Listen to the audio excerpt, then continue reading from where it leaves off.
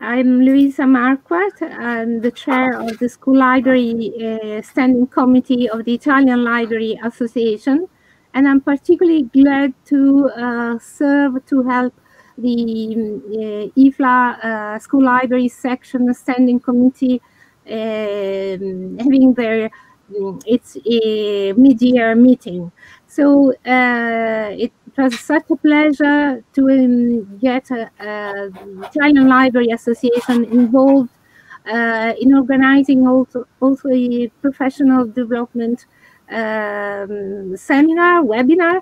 And I'm particularly happy to present our warmest greetings and welcome from all the whole Italian Library Association, its president Rosa Magliello, the secretariat, the web, the StreamYard, the web group, the StreamYard group, children's library section, information literacy group, professional development, Friuli Venezia Giulia regional section, and also, of course, the school library section of the Italian Library Association. This meeting is focusing on the dialogue between public libraries and school libraries. So it's titled Public and School Library Cooperation in Italy for Quality Learning. Wants to underline the strong need that public libraries and school libraries for a fruitful, more effective collaboration between public libraries and school libraries, aiming at enhancing learning, enhancing reading literacy, media information literacy, contributing to the achievement of the Objective 4 of the Sustainable Development Agenda, the United Nations Agenda 2030. And this meeting is held in loving memory of our dearest, very talented colleague Antonella Biscetti, who passed 9 days ago. So it's a pleasure for me to invite Valerie Glass, the new chair. She was very recently elected as the new chair of the school libraries, IFLA School Library Section Standing Committee, and she's a professor of documentalist, information specialist, head of the CDI, Center, the Documentation Information Documentation Center at the Cité Scolaire Internationale in Lyon, France. Valerie, the micro is yours. Okay, thank you, Luisa. You're welcome. Buongiorno a tutti. I hope everyone is in good health. On behalf of this session, I present my greetings to all of the participants of this media meeting, which is all online. I thank Luisa Marquardt for having organized this meeting online, and also to have prepared the physical meeting in case we could have it in Rome. So I'm going to present synthetically the IFLA School Library section, its aims and works. So the section of school libraries concerns itself with the improvement and development of school libraries and resource centers worldwide, especially advocacy for the qualified and adequate staffing. It provides an international forum for exchanging ideas, experiences, results and advocacy. The IFLA School Library section is represented by members from countries all around the world, like Japan, China, USA, France, Italy, Croatia, UK, Sweden, Norway, Canada, Netherlands, Germany, and Cyprus. The member which contributes to the works of the section. Among it, members have the responsibility to organize sessions for IFLA conferences each year, producing guidelines, publications, and manifestos. This section also collaborates with the ISL, International Association of School Librarianship, for guidelines and publications. The last work together with the ISL is the update of the School Libraries Manifesto, which was dated from 1999, and this manifesto will be published very soon.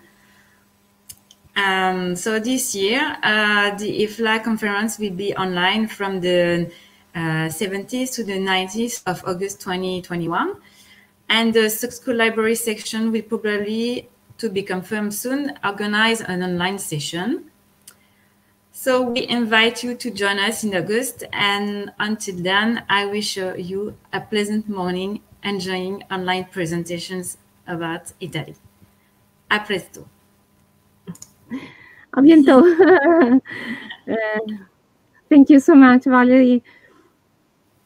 Now I'm presenting the greetings from the Vice President of the International Association of School Librarianship, ASL, Professor Albert Buckhurst. I'm sharing a slide. Let me see. Just a moment. Yeah.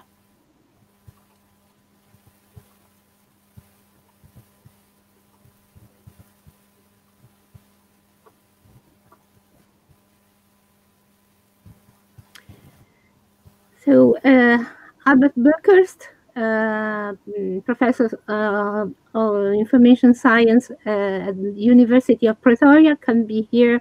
He lives in Brazil, but he sent us a video message, but the audio quality, unfortunately, is not very good. So, but he was so kind to send us also this PowerPoint presentation.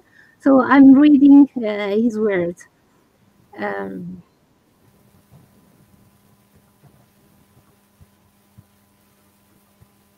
Albert Buckhurst is a semi-retired information scientist, graduated at the University of Amsterdam, and then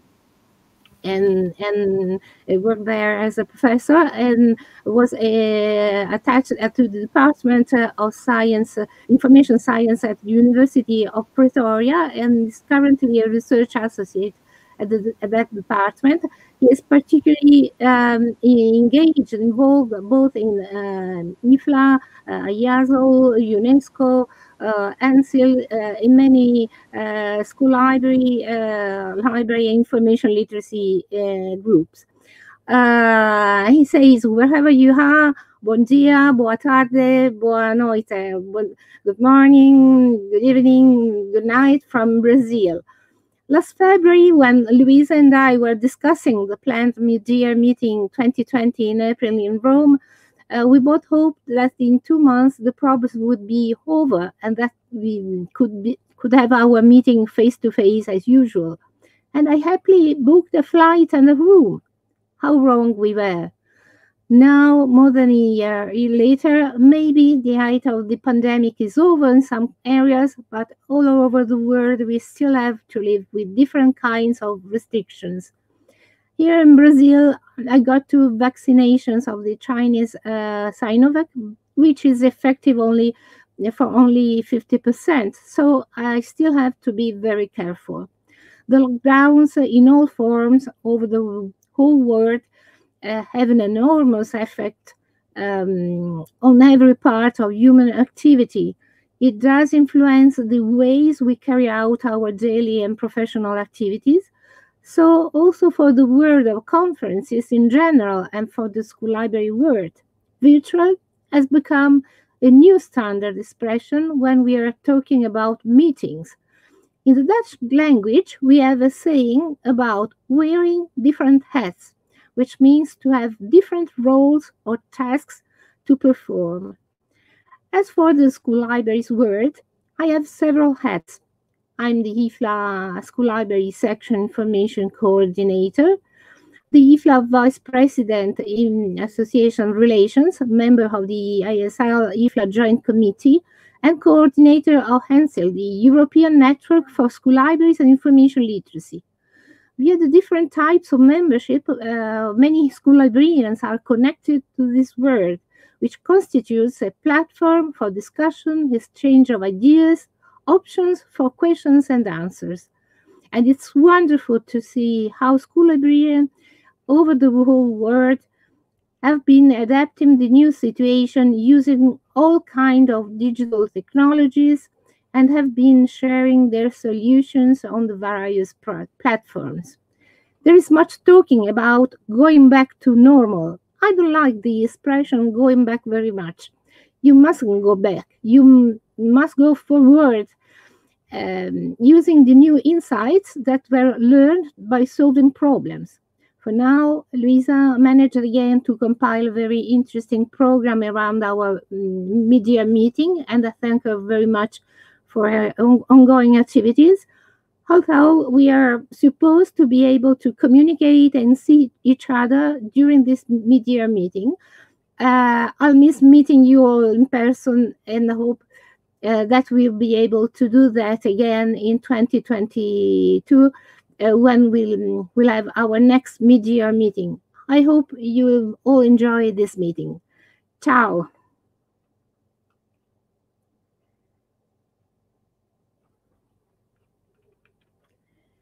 So thank you to Professor Albert Buchers for his kind message. In the round table that will be held this evening at 6 p.m., the president of the IASL, Cathy Mank, with Valerie Glass, will join us also in that round table. So it would be good to hear also from the IASL president news about the 50th anniversary. So now we go on with our program. Please let me share, show and share.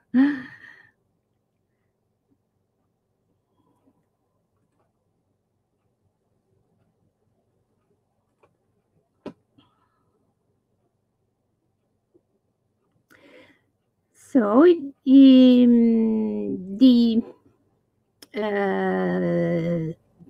the theme of public and school library cooperation couldn't be explored without the very enthusiastic, effective, precious collaboration of different sectors, branches of the Italian Library Association. So I want to thank again, once more, my colleagues within the association. In a very short time, were able to collaborate with the proposal to join our forces for this meeting. The program is also is fully endorsed by the Italian Library Association, of course, but is also a part of the national reading campaign, Il Maggio dei Libri, the month May, the month of books, which is a national campaign, reading promotion campaign promoted by the CEPEL, Centro per il Libro e la Lettura, the National Center for Book and Reading of the Ministry of Culture, Cultural Heritage.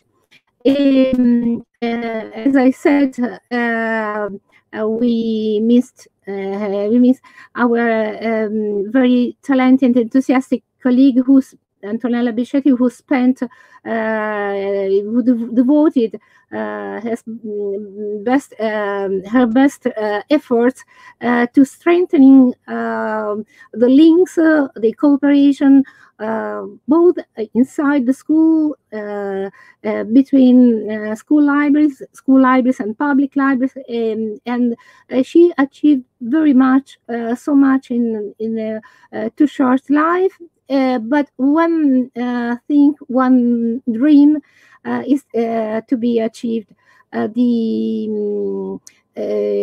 book Voices from the Lockdown. So we are committed in supporting this fundraising campaign to have this amazing book with voices from 51 school libraries, pupils, students who express their feelings, emotions, fears, dreams during the lockdown. Our program is organized in 3 sessions. The first one will explore some forms of collaboration between public libraries and school libraries, public libraries and school libraries in dialogue. So we are going to have 3 contributions: the distributed library project in Trieste with Mavis Tofoletto and Simonetta Pasqualis, Biblioteca Sala Borsa Ragazzi Virtual Tour by Enrica Menardin, Public Libraries and School Libraries Towards a Long-Lasting Alliance, Maria Spano Vangelis. And the second session will be focusing on education and research about reading and information literacy, with the 3 contributions from the information literacy group. Sandra Migliore and Maria Spano Vangelis will be speaking. Maria Spano Vangelis. A contribution about information literacy education and training, both for students and teachers, by Matilde Fontanin. Take a walk in the third space, librarians as teachers facing information literacy together, reading motivation by Beatrice Lioteri. And the last session will be presenting some new or renovated reading and learning spaces, both from the children's library viewpoint, with the interesting video by Milena Tancredi about the children's library, La Magna Capitana Children's Library. I'll be providing an overview about school library spaces and 3 interesting videos from a comprehensive school, Malanga School Library by Mario Priore, and 2 videos from the Massimo D'Azeglio Grammar School, whose school library, named after Leone Ginsburg, will be presented by a student. So just let me say, let me say something about our theme, the theme we are exploring today. Sorry, the system is going a bit slow. The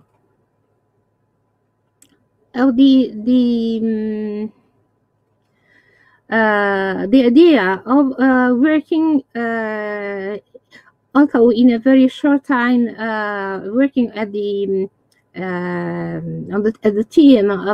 theme of a cooperation,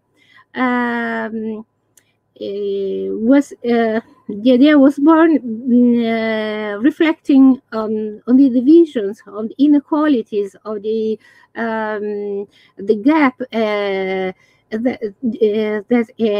has been increasing during the lockdown since the pandemic started. So we now are we are facing so many challenges, and about Italy, the stats underline how the dropout, for instance, students' dropout rate is increasing. Many schools are still struggling in providing regular teaching activities because of the technological problems and so on. So the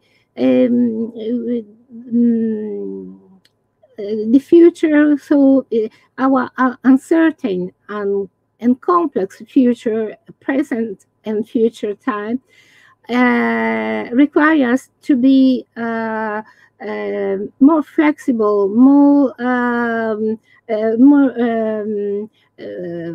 prepared, ready to face new challenges. So, libraries can play a very relevant role in enhancing literacy, cohesion, the acquisition of soft skills and new competencies absolutely necessary, that are required from by such a complex and changing world. So the aim of this meeting is not to go deep. We don't have much time to go deep in each topic that will be presented with data, research, findings, and so on in the proceedings. But in this morning, we want to just present an idea of what's going on both in public libraries, children's libraries, and school libraries cooperating. For our international audience, it's important to know that the school librarian's job position in Italy doesn't exist. Nevertheless, except for the autonomous province of Bolzano, Bozen, in the German-speaking area, South Tyrol, the vulness, the lack of the school librarian's information specialist job position is particularly hard, and it affects the development of school libraries. Nevertheless, school libraries are mentioned in many documents, institutional documents. I mean, some round letters, programs, actions. For instance, the recent action number 24 for innovative school libraries within the digital school plan is specifically addressed to the enhancement, the improvement of school libraries, both for, let me say, traditional reading, but also enhanced reading using digital tools, media, and so on. So, but the lack of recognized professionals is a problem also in terms of sustainability, sustainable development of the school library, because you may invest very much in the school library, and the year, 2 years later, it could be just a locked room. So the efforts are still to be done in this field. And nevertheless, the problematic situation, we have very interesting experiences. For instance, the national coordination of school library networks. There are many networks, school library networks, who are very dynamic. They collaborate each other, and also with public libraries and associations and other agencies and entities There are also some interesting experiences in resource sharing and so on. So now we can go on with our program, and I'm introducing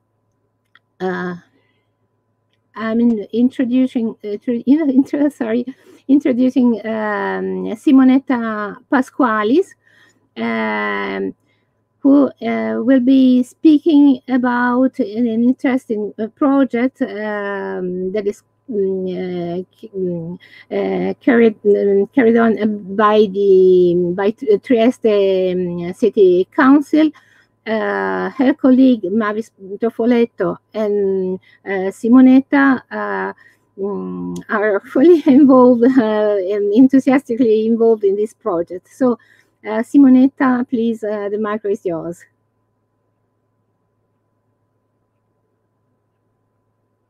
The audio, please turn on the micro.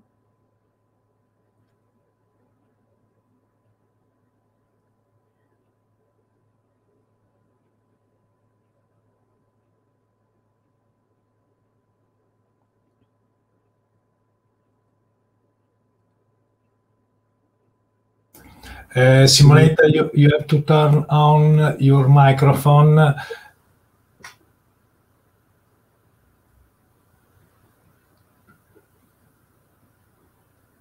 Below the screen. Okay.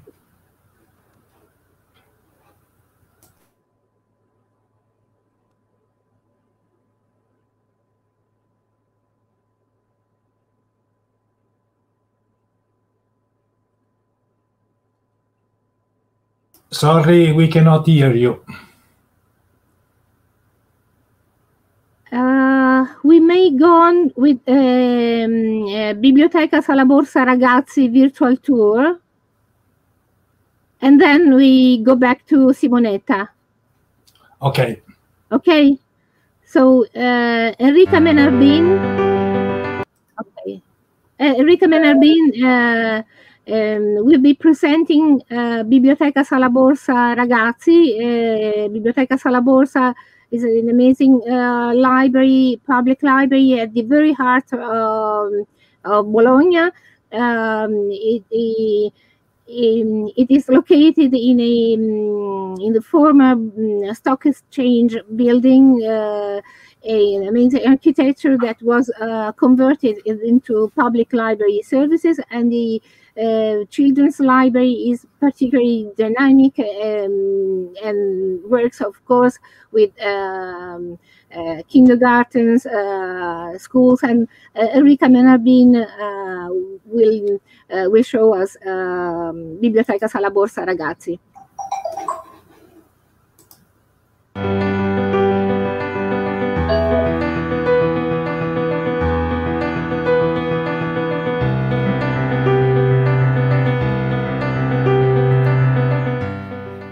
Good morning, my name is Enrica Menarbin and I'm going to take you on a virtual tour of Sala Borsa Children's Library.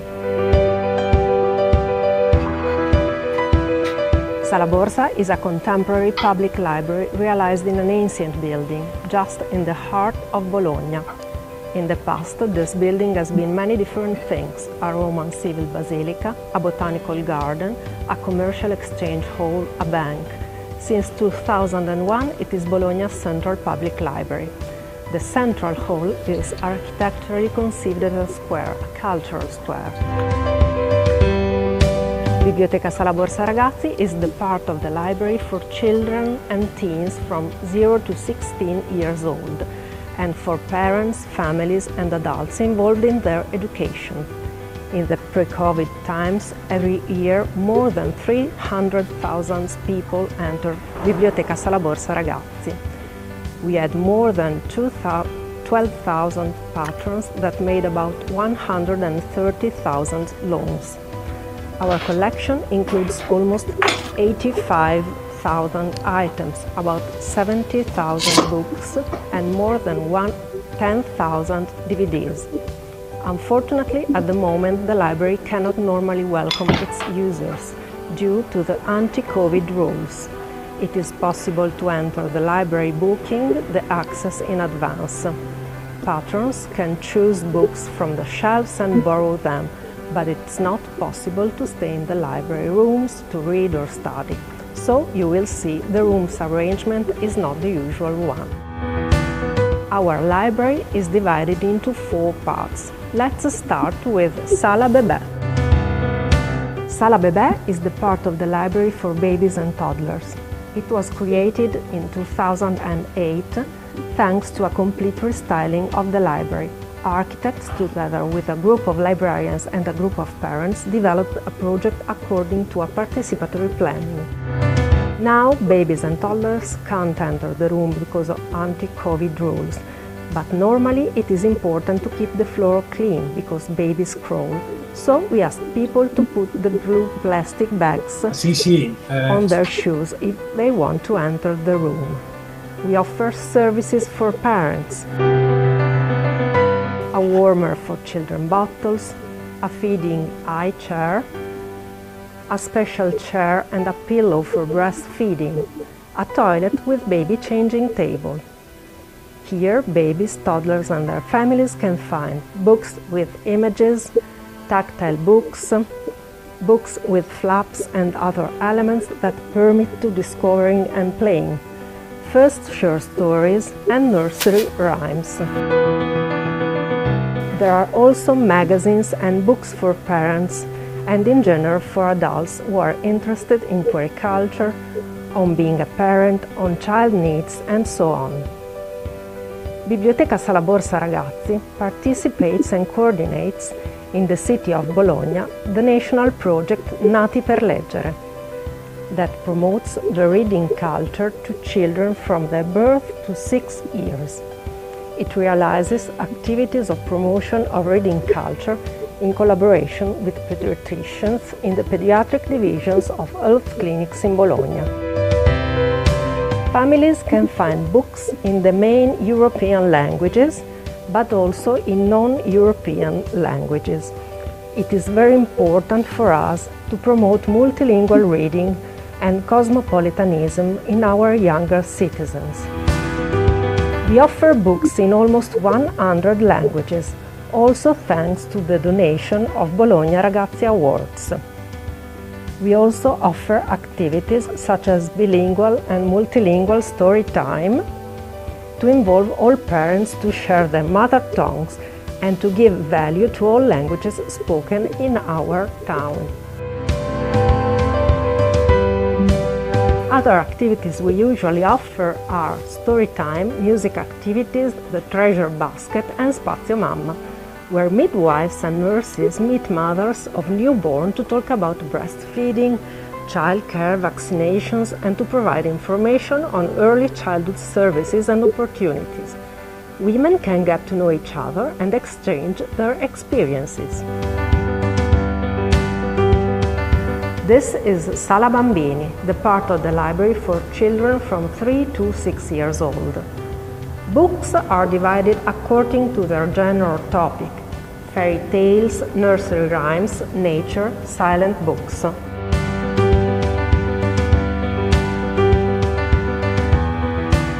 We also offer books in braille, tactile books, and books in widget symbols in order to facilitate reading for young people with disabilities. Before COVID, we usually offered 2 iPads with a selection of apps for children to explore the best digital opportunities. Sala Borsa Ragazzi Library monthly promotes the best new publications, and we monthly meet other librarians, teachers and educators working in Bologna libraries, kindergarten and preschools to discuss together about the best new publication for children. It's an important professional training opportunity for everybody working with children and books. The activities we usually offer are story time. We have a group of volunteer readers that we train constantly, and we organize story times in collaboration with the Children's Theatre of Bologna. workshops in collaboration with associations, and we cooperate with the Municipal Education Department for projects involving kindergarten and preschools to promote reading culture. Last year, for example, we realized the project Leggere Appartenenze that aimed to make the practice of reading aloud with children a habit in all families. The project, financed by the National Center for Books and Reading, allowed the creation of libraries within 25 educational services, the training of operators, the implementation of projects which, starting from educational and library services, involve parents in giving value to everyday reading in families. We move to another room, Sala del Lettino. Here you can find a small bed to read behind a curtain. And here you can find picture books in all languages. As I told you, we work a lot on mother tongues. We also cooperate with associations that organize courses to teach to second-generation children the family mother tongue.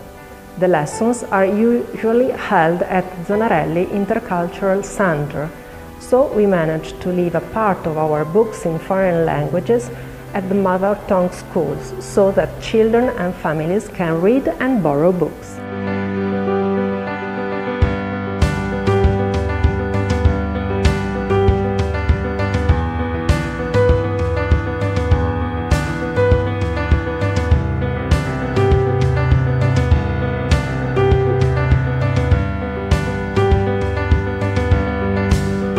This is the part of the library for boys and girls from 7 to 12 years old. You can find books in many languages, traditional fairy tales, comics, novels, poetry, audiobooks, non-fiction books that are shelved according to the Dewey Decimal System. Before COVID, every morning we had activities for school classes, guided visit, workshops. This year, unfortunately, it was impossible to work with schools in the library, so we proposed activities that teachers could do at school.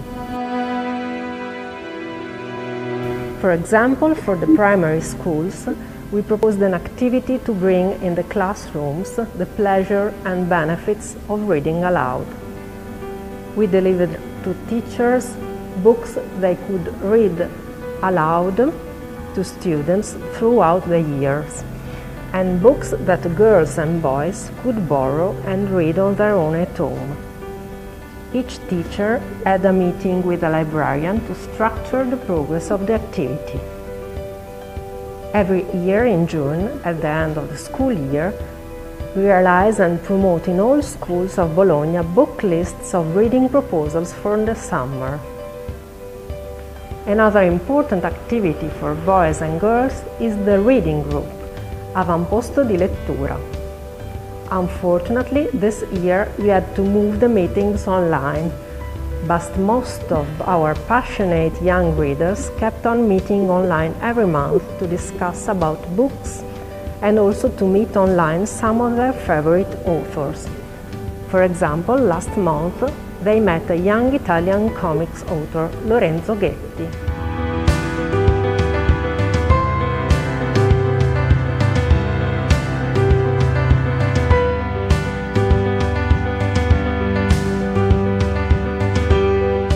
Sala Adolescenti is the part of the library for teenagers and young adults. We promote for them Xanadu project. It's a reading national project run by the Cultural Association Hamelin. It is widespread in many Italian libraries and schools and has won several awards. It involves students in cultural path based on books, comics, songs and films, and it ends with a great party. All the classes that participated during the year are invited to a meeting with some of the writers of the most loved books. But the main project we bring on with teenagers is Officina Adolescenti. Officina Adolescenti aims at enhancing and supporting youth activism and expression. The project is run by an educational team and involves directly young people in order to learn about their needs and desires, and so enables, in collaboration with our librarians, initiatives and activities that respond to current forms of cultural expression. Over the past years, Officina Adolescenti has run workshops involving hundreds of boys and girls. For example, street art and writing, hip-hop, breakdance. We also offer workstation for video making, music productions, gaming consoles, and since 4 years we offer OA Records, where teenagers can record music tracks. Here ends our virtual tour. I hope you enjoyed it, and I hope that we can meet again soon in the real library. Goodbye.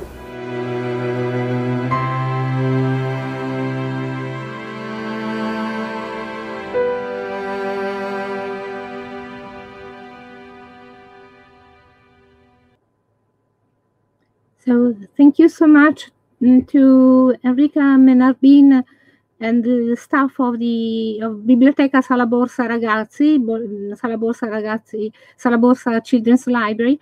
The video was purposely made for this event, and the contribution, the written contribution, of course, will go deeper in the public library and school library cooperation. Enrica mentioned the Xanadu project, which is well known among teenagers. So we will have further opportunities to go deeper in this project. Now we try again to have we are trying to hear Simonetta Pasqualis, who is presenting a contribution about books in unusual places, namely the Distributed Library Project. La Biblioteca Diffusa, Distributed Library, Diffuse Library, is an interesting project in Trieste, which involves many different agencies, public libraries, school libraries, associations, and many other agencies and entities. Please, Simonetta, the micro is yours. Simonetta is an active member of a very active member of Italian Library Association, and also IFLA delegate.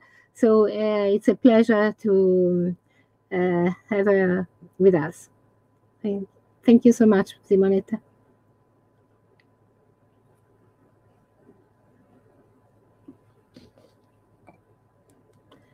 No, we can't hear you, unfortunately.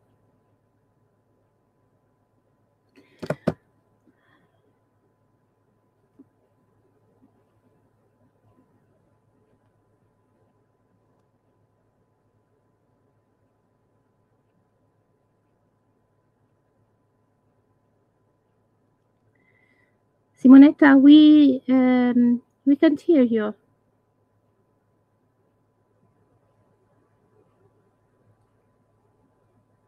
So we are going once more with the further contribution by Maria Spano-Vangelis, primary school teachers and teacher librarian institution, and also a very active member of the Friuli Venezia Giulia regional section, involved in the study group on library cooperation and also information literacy. So Maria will be speaking about public libraries and school libraries towards a long-lasting alliance. Please, Maria, the micro is yours. Thank you.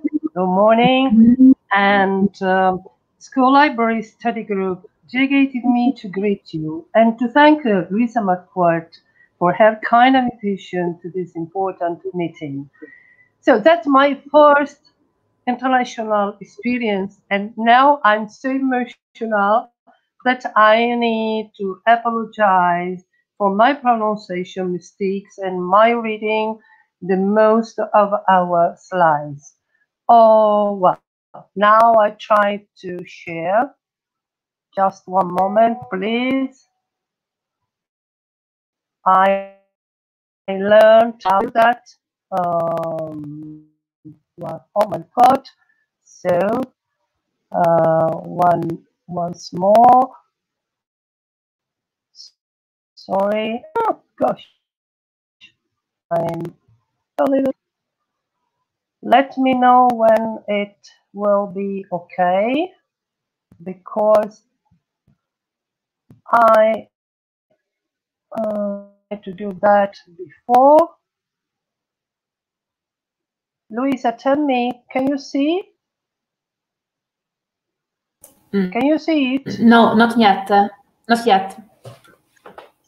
Not yet. Oh gosh, sorry. I try again.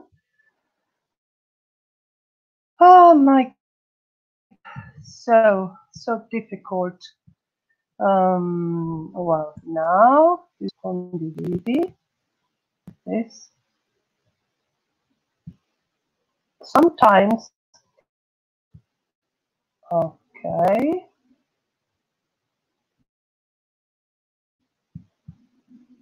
Sorry again.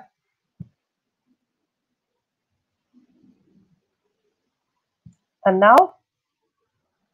Otherwise, it doesn't matter if we cannot see it. Luisa? Well, no? Okay, no. Yes. Yeah? Oh, good. Very good. Yeah. So, oh, well. We're going to the beginning. Oh, my God. So, yes. Well, let's start. So, currently, we are 4 librarians and 2 school libraries teachers. And our group was set up in 2014 by a regional guide committee linked to the region Friuli Venezia Giulia. You can see the geographic position, but I'm going to tell you later why we would like to add this detail, this specific detail. So you can see that our regional committee operates in a region that is the most northeastern region in northern Italy, close to Austrian and Slovenian borders. Well, so in 2014, Chair Ive decided it was important a new special interest group, so our school library study group. Chair Ive was and is very proactive, not only to promote librarians' professional training, but also to support many various initiatives, events, all of them dealing with reading, publishing books, laboratories, children, young people, and adults, and also to cooperate with public and private associations and organizations. Before 2014, Cooperativa Damatra was a private association, and Chair began a joint venture in order to develop a regional project named Crescere Leggendo, Growing Up Through Reading, as an ideal connection to 2 other projects, Born to Read, aged 06, National Project, Ive National Project, and Youngster, age 13-18, Damatra Project. The new project was open to the schools, not only to the public libraries, and was intended also as another step to promote the value of the school libraries. Well, but why did Chair create a specific group if there was such a positive regional framework? There are many reasons, and one of them is the most problematic and Luisa told you before. So in Italy, we can find well-organized libraries, well-trained teachers, teachers working hard in order to promote reading and information literacy. But Italian education laws, except in South Tyrol, don't provide a legal status to the school librarian's role. So many teachers must work as full-time teachers and as school librarians if they want to make the school library be a living and useful place. And only few of them are full-time school librarians. But all of them need training, support, sharing experiences, and IB needs knowing them and their problems to work together toward the school librarians' recognitions, but also to know strengths, weaknesses, and everything useful. In general, that's why Chair decided that kind of idea.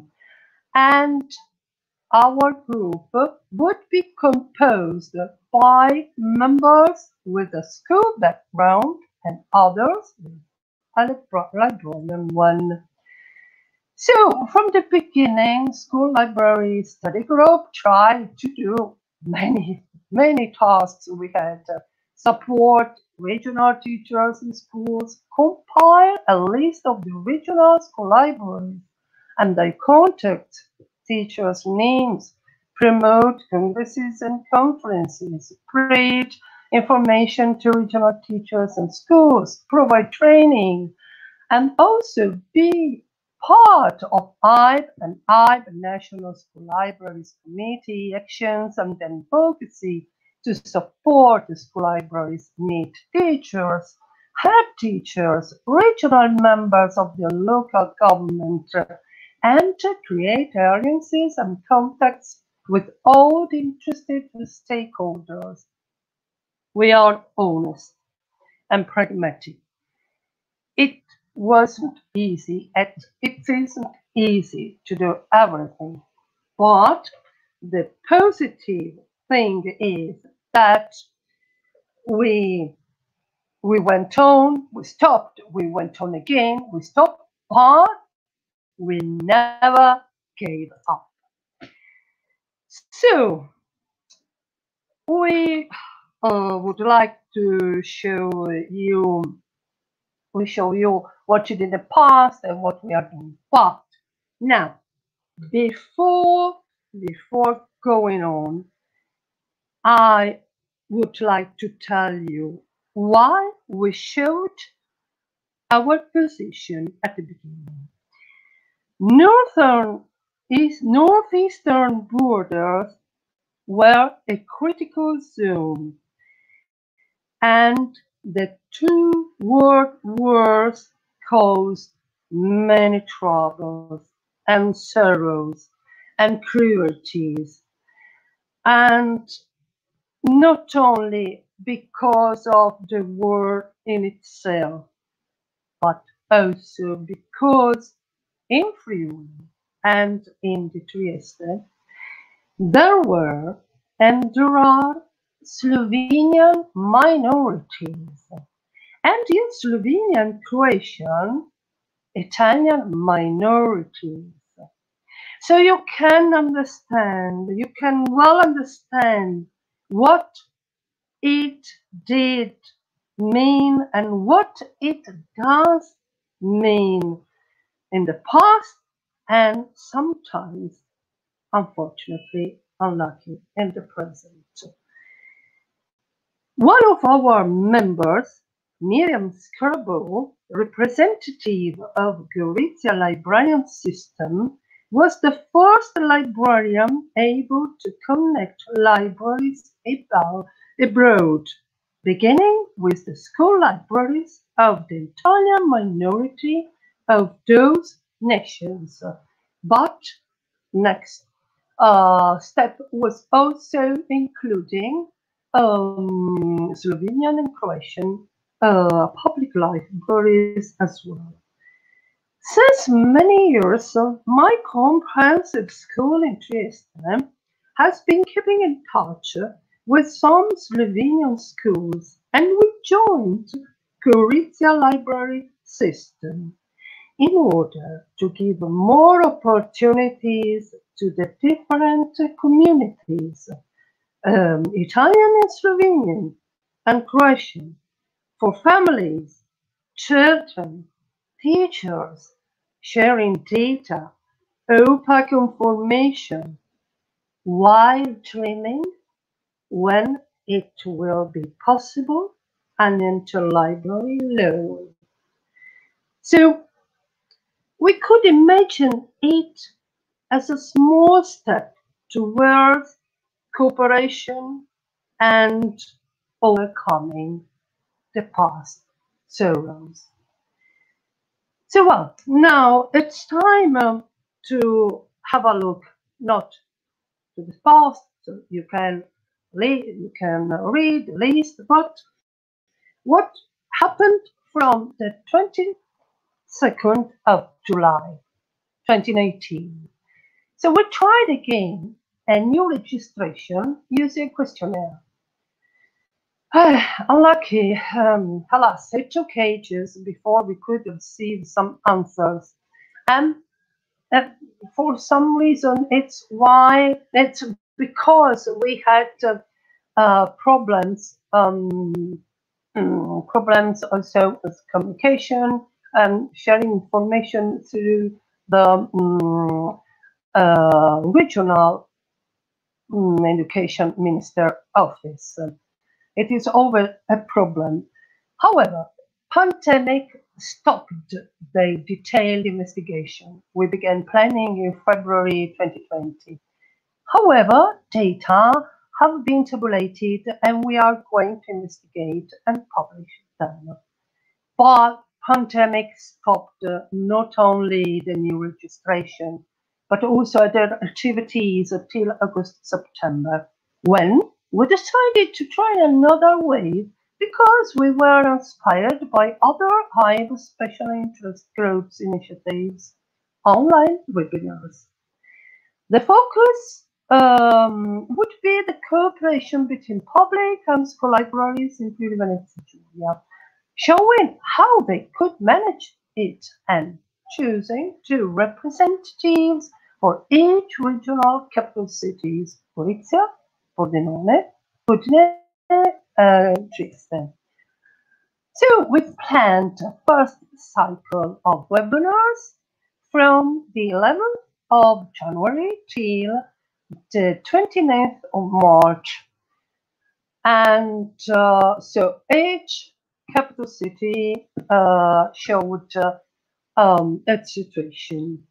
But after the first 4 webinars, we planned for the webinars to interview the coordination group of school libraries networks and a kind representative of the regional education minister office. And it has been a big result. But I will explain later why.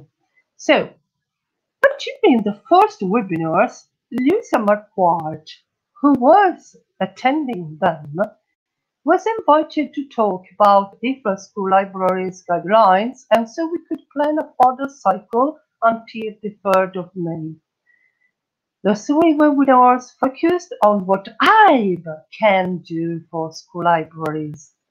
So we interviewed Luisa Marquardt about IFLA manifesto and guidelines. We interviewed Luisa Marquardt about the evolving concept of school library and its profession, international seminar by IFLA.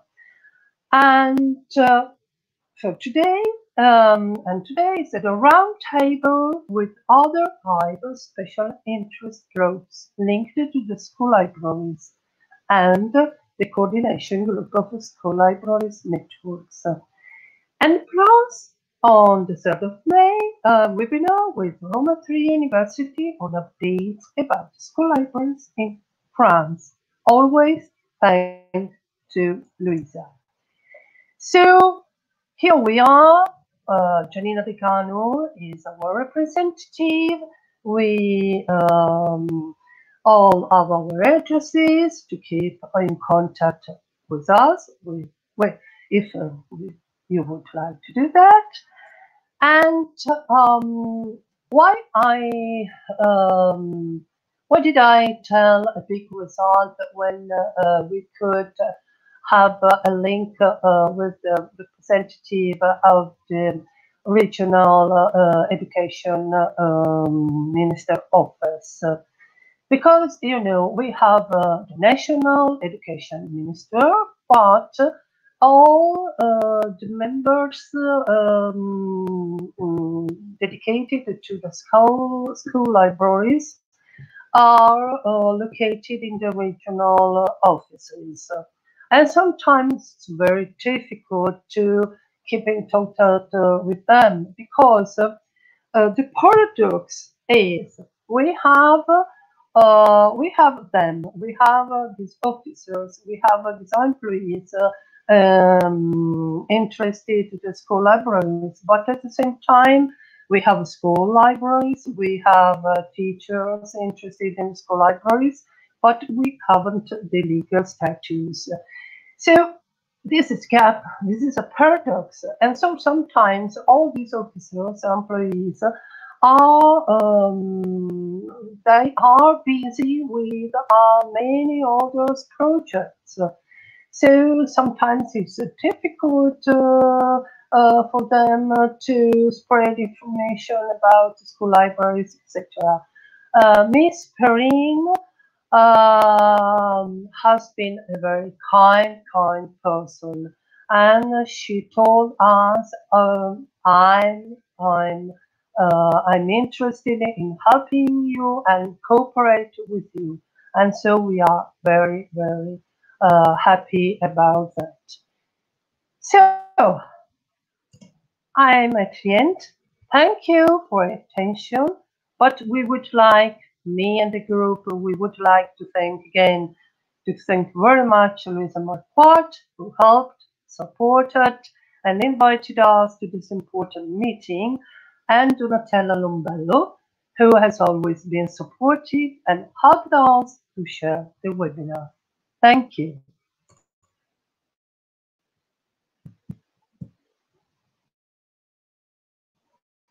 Thank you so much, Maria, for providing us with this interesting overview of the collaboration in your region, in your area. Simonetta is still struggling with the audio, so I invite you to go on with the program in the second session, reading, information literacy, education, and research.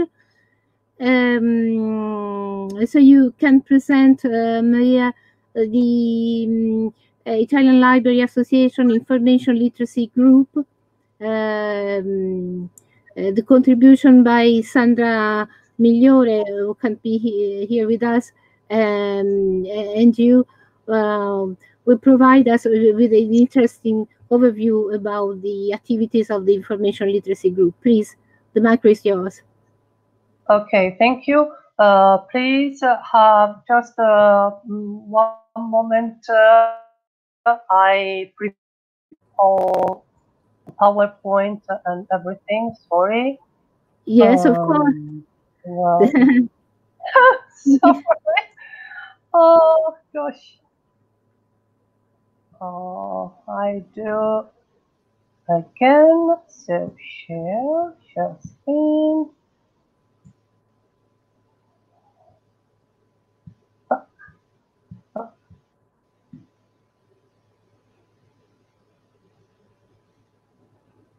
Is it okay? Yes, it is. Is it loading? Oh, I learned to do this well. So sorry. Okay. So just the last step. Okay. So obviously, I'm dedicated also to greet you by the information literacy group. The group was set up in 2011. Its main objective is to make the China librarians reflect about the importance of information literacy education and to make pragmatic and creative actions in order to promote and spread it.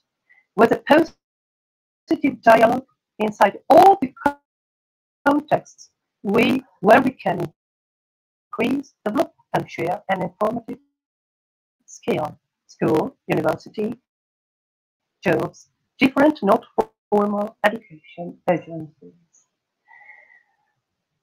2014-2017, GLIT focused on the state of art of information literacy in Italy and on the proposal of new theoretical models and the writing on manifesto for information literacy manifesto. 2017-2020, GLIT went on with advocacy actions, spreading and sharing the concept how important information literacy is for the lifelong learning, paying attention to the information literacy standards evolution. And 2019, CELIB's proposal, Information Literacy, was translated in Italian. Just to remember, information literacy is the ability to think critically and make balanced judgments about any information we find and use. It empowers us as citizens to develop informed views and to engage fully with society. Well, our main action was the manifesto on information literacy, manifesto on information literacy. And it's a very, very strong essay,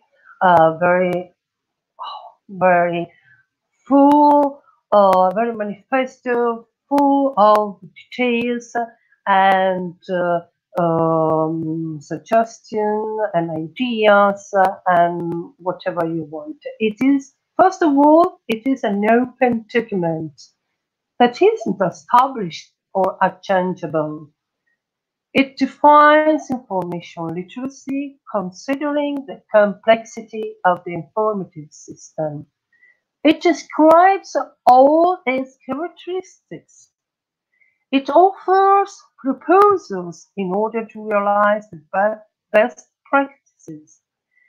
And it explains how and why we all, not only librarians or teachers or scholars, cannot underestimate the influence of well-trained information literacy competencies in our lives as thinkers and as citizens. It defines the librarian's role in the complex informative ecosystem. And it underlines that now we must pass from advocacy to active partnership, and explains how and with whom. One of the partners, stakeholders we need to keep in touch, obviously, is school. So, GLIT's strategic plan 2020-2023 is publicizing the manifesto and translating it in English. We began doing that. Promoting international standards, monitoring information literacy activities, sharing positive practices, strewn all over the territories, defining a competencies curriculum, cooperating with the university context. It is a consolidated task that GLIT had, and being cooperative with other partners, both within the hive and outside. Defining a competencies curriculum. So this goal is dealing with the specific GLIT role to support schools.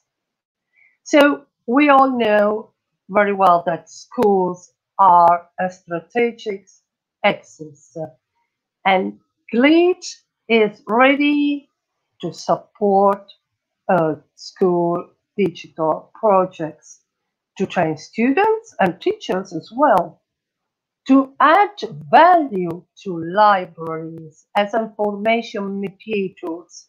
And our National School Digital Plan, National Education Minister, PNSD, is an opportunity that motivated our choice. And then to be involved in designing a school's curriculum to define informative and digital competencies from kindergartens to high schools, and then in capturing and giving value to the best school practices. Cooperation with the IBA National School Libraries Committee is fundamental, and with projects as well, like model future education, and then to list the best practices useful in the university context. So why school? And GLIT is really ready, always ready to do that, and to be in contact to support school. So many academic university librarians told us as teachers, when students arrive at university, many times they show weaknesses. They don't know how to behave through the different resources they could have. And you know, as Tommaso Paiano says, Tommaso Paiano is a very, very good librarian and specializing in information literacy. He trained many teachers and librarians as well. And in the last course I attended, he told us, okay, now we can use a metaphor to call Google as an oracle. Yes, Delphos, the modern Delphos oracle. And so for students, also when they are young, as pupils and the primary school, Google is like an oracle, and when we cannot find anything in Google, nothing exists. So it's terrible, and we primary and high school teachers, we are very sad about that, because we do a lot of work. Not all of us, I'm honest, not all of us, but who teach and who try to do that. It's so sad knowing from the academic librarians that students, oh, I don't know, what is that, what is this, I don't know, and they are not so well. It means that currently we didn't succeed in doing it something inside, like opening and closing a window or a door. There are like you know, the what can I say, like the automatic pilot. Currently, for students and university students, they have not automatic pilot about information literacy. So that's why it is so important working together and try to work together. So here we are. Here are the members, and so you can see our address to keep in contact with us. So thank you very much. Thank you for your kind attention.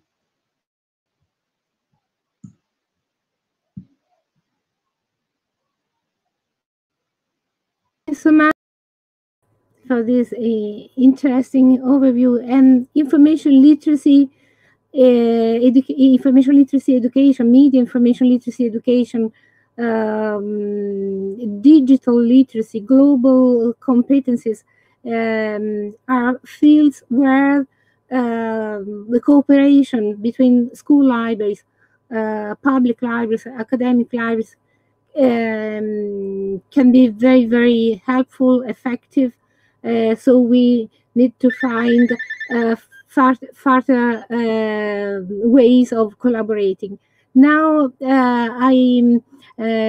about information literacy, our colleague Mathilde Fontanin, who has worked in university libraries since 1995 and is currently writing her PhD thesis on the role of libraries and librarians in face of the digital revolution at Sapienza University of Rome, is a member of the Italian Library Association Professional Development, and she is a monitor, and she served 2 terms in the IFLA Professional Development, and she is currently a consultant.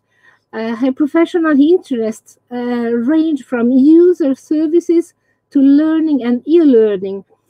She has taught since 2000 English for librarians in a very nice and involving way. Her background is foreign languages, and she also has taught and teaches information media literacy to students and teachers. Her speech title is Take a Walk in the Third Space, Librarians and Teachers Facing Information Literacy Together.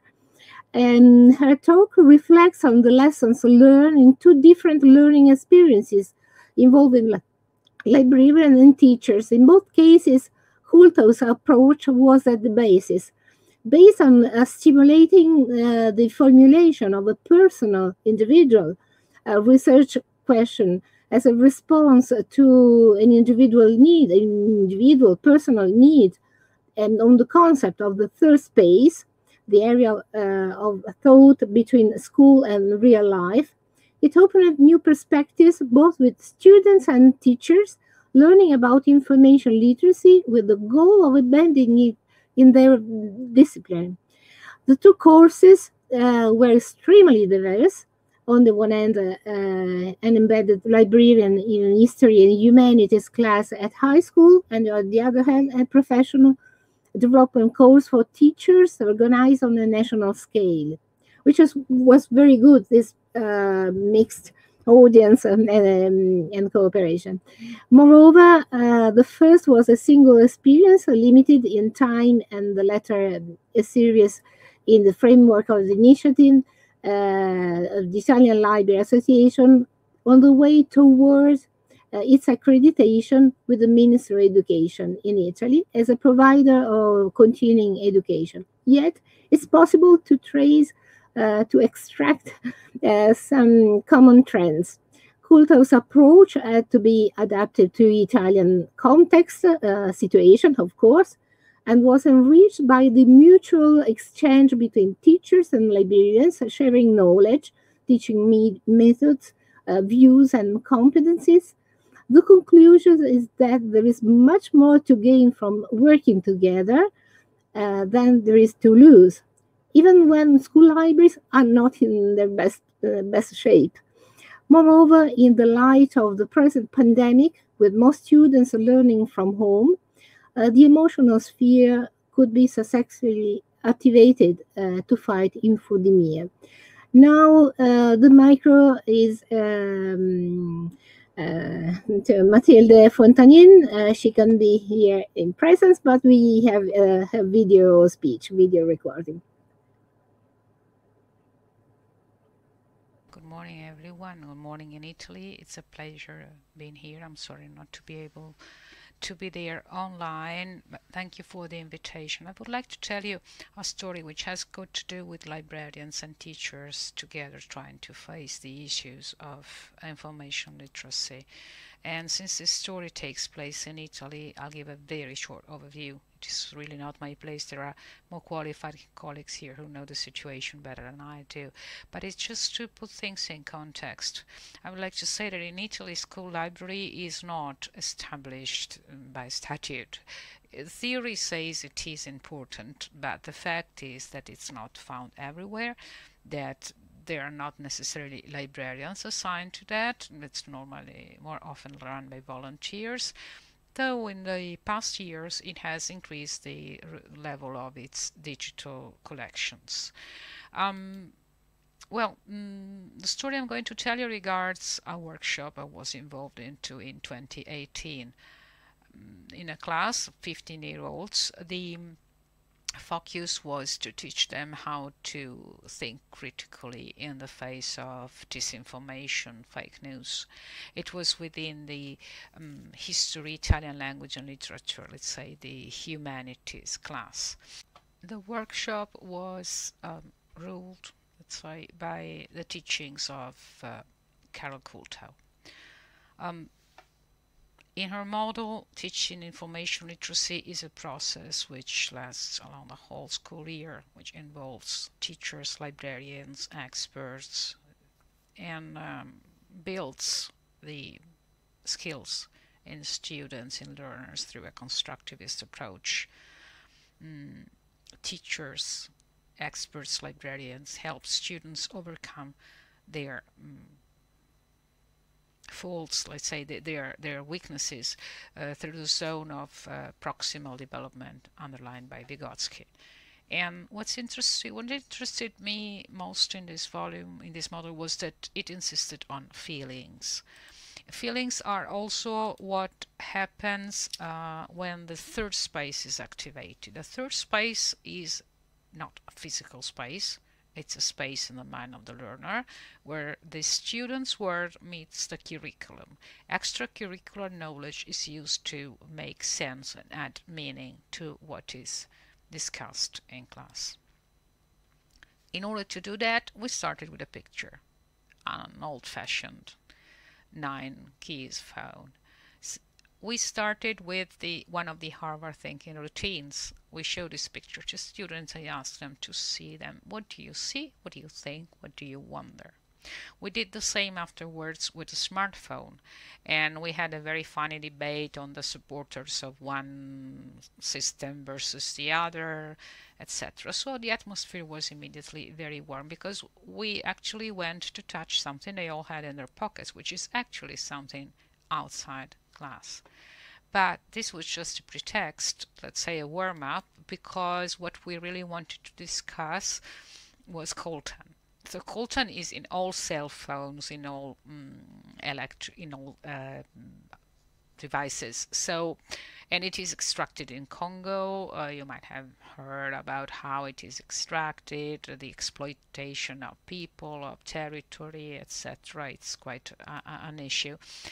And therefore, we introduced this topic through, and then we went through an immersion phase. We used, for example, a video from the National Science News. It's quite old, but it's very short and very factual. And then students were given a series of other materials. Then we went through the other phases of the project. Of course, there were lessons, say lectures from the librarian where I explain information and its nature, what kind of information is in library catalogs, what's in digital libraries, what digital libraries are available, why and when to go to official sources and what official sources. Then we showed press and videos. We explained fact-checking websites, what they do. We discussed information ethics, how to not only find, evaluate, but also how to use and reuse information found, images, copyright, etc. After that, students were led through a series of processes to discuss their topics, to find out a research question. And various research questions emerged, which we could collect in 5 different areas: human rights and international relations. Some wonder why the international politics doesn't do anything for people who are exploited. Alternative technology, technological solutions, the laws of international trade, and sustainable developments. Every student had different views, but they were gathered in 5 groups. Well, I don't want to tell the whole story of the project. In the end, the students gave their presentations and did schoolwork. They worked on Moodle. We met 3 times, and it was quite a long and interesting experience. But I would like to stop a minute and reflect on the contributions I gave as a librarian, which was most of all explaining how information is organized, from reading URLs, which is also something they hadn't faced at school, explaining the catalogs, but not only that, explaining what sources are available. Let's speak also of governmental, institutional sources, but also digital libraries, what kind of material they can find there, why and when they should go, and how to search in catalogs. I presented some evaluation tools, those that are well known from Big Six, the IFLA, how to spot fake news was discussed, etc.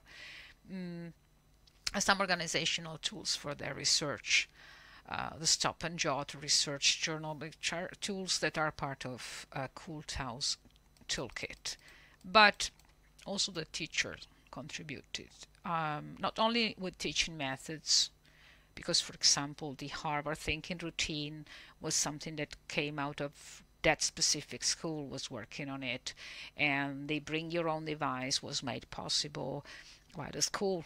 Of course, I couldn't have asked students to use their devices to search, but it was very effective to use this approach in class. The Moodle platform, where we had the discussions of the workshop between one meeting and the other, were very useful. Wi-Fi was, of course, made available by not only by the school but by the teacher, because the teacher has got to authorize students. They don't normally have access to Wi-Fi. She also underlined every time when we found documents, she underlines concepts related to the text, to the level of narrative of various texts, and the formats of narration, the article, etc. She linked this to what they were actually discussing in school during the year. And so in a way, she gave a sort of endorsement to the librarian's work, which is very important, because otherwise students might think, after all, it's the teacher who does the marking. And let's face it, students are interested. We can speak about, okay, school is not about marks, but in the end, it is about marks in a way. And so the fact that this job was compulsory, it was marked by the teacher, really gave it, contributed to keeping them interested, but they were really warm in their participation. So in the end, we can say with that experience, we managed of making of these students who were a bit older than this kind of active learners. And this is why when I was involved with a course for teachers, professional development course organized by the Library Association on how to bring information literacy to their disciplinary class, I thought of the same approach. This course was on national level. There were various editions of the course in different regions, and participants were both teachers and librarians. I was not involved as a teacher in all of these installments, but the goal of the course was basically to bring information literacy in class into their discipline, and not only.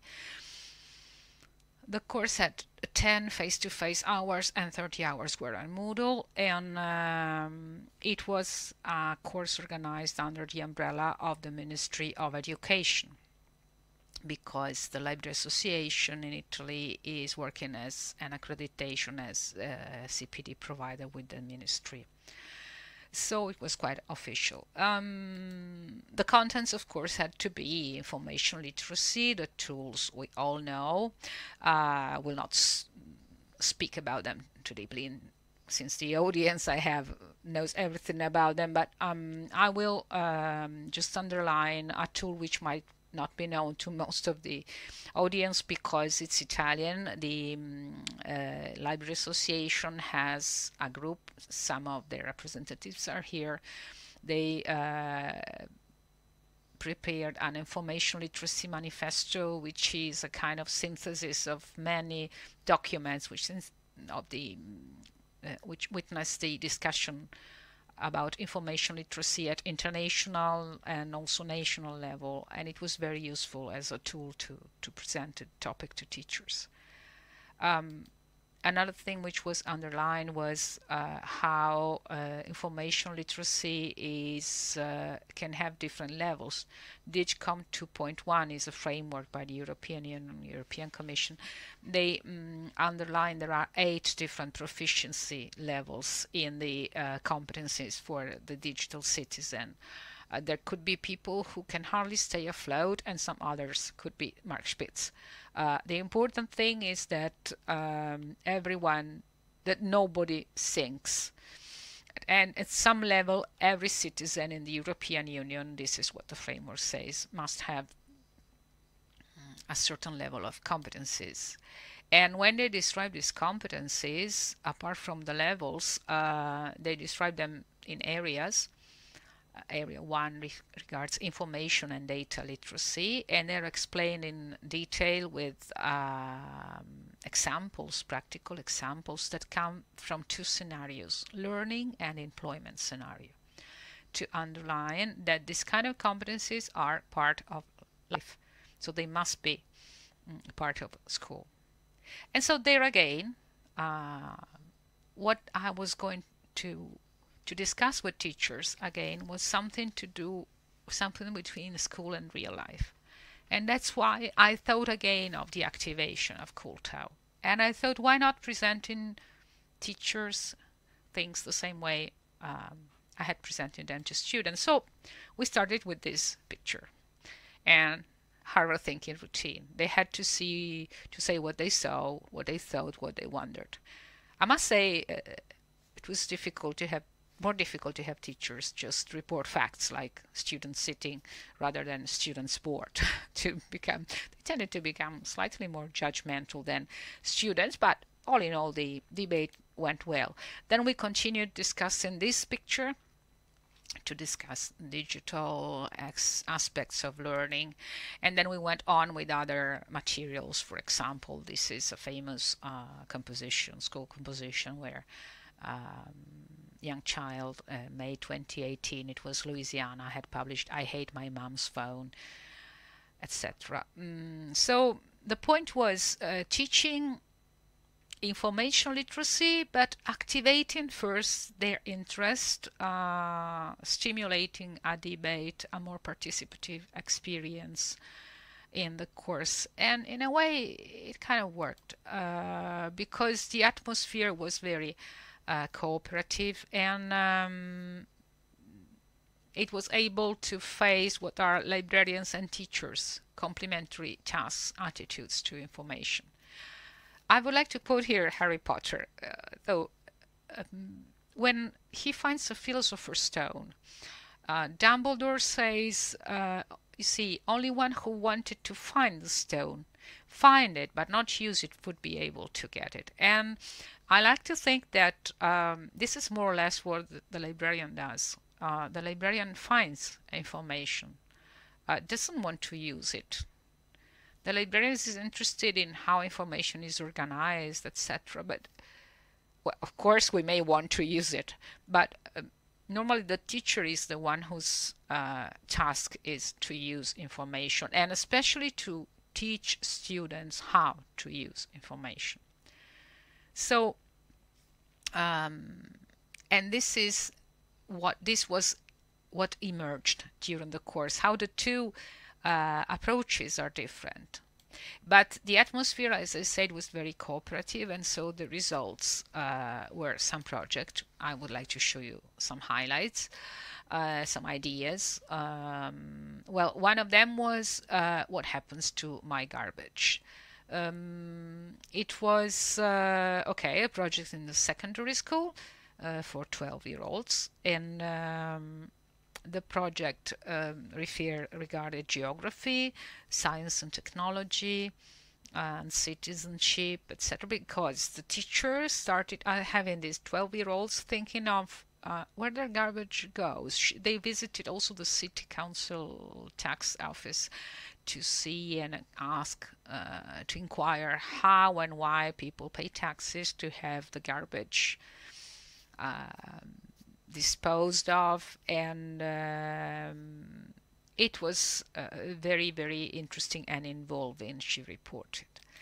Another project which treated a similar topic but from a different point of view was regarding packaging. This time it was last year students at a high school, an art school, graphic designers. The teacher involved various experts in materials, in technology, also a clay maker, a pottery maker, one who's campaigning and proposing clay instead of plastic. More clay, less plastic is the campaign. And so the teacher was able to treat ecology, citizenship,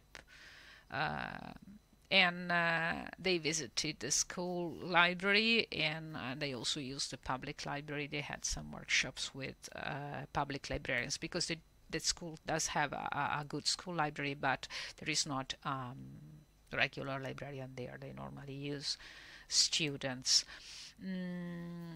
Another teacher had the idea of facing the issues of gambling disorder, and she treated it with high school students in a school for accountants, and so she chose the topic to treat statistics and probability, and to teach them how to find the national statistics, ISTAT, the data, and they used the library both at school and in town.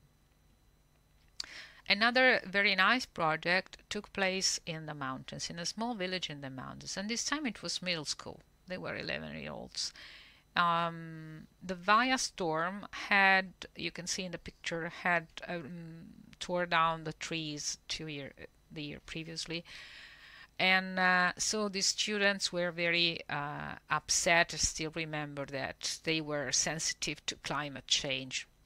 On the other hand, Greta Thunberg's movement brought young people on the forefront. And so the teacher was able to involve the students. And they were a very lively class. She said at times she had problems in containing them, and also because they were not used to synthesizing their thoughts, etc. And she said the most difficult thing for her was actually to stand aside, not to give the answers, to let them keep on wondering. But she was very happy of the results, because the final works were really good, and also she reported some learners who were generally much less active found a way of making themselves notice, because this kind of approach brings gives different possibilities to students who have got different learning styles. A further interesting project was the one that saw an episode in, I beg your pardon, in oral history. on the local territory. Our area was a migration area to the USA in the early 20th century. So students interview the old people in their village, and also they visited the multimedia memory archive of Friulian migration.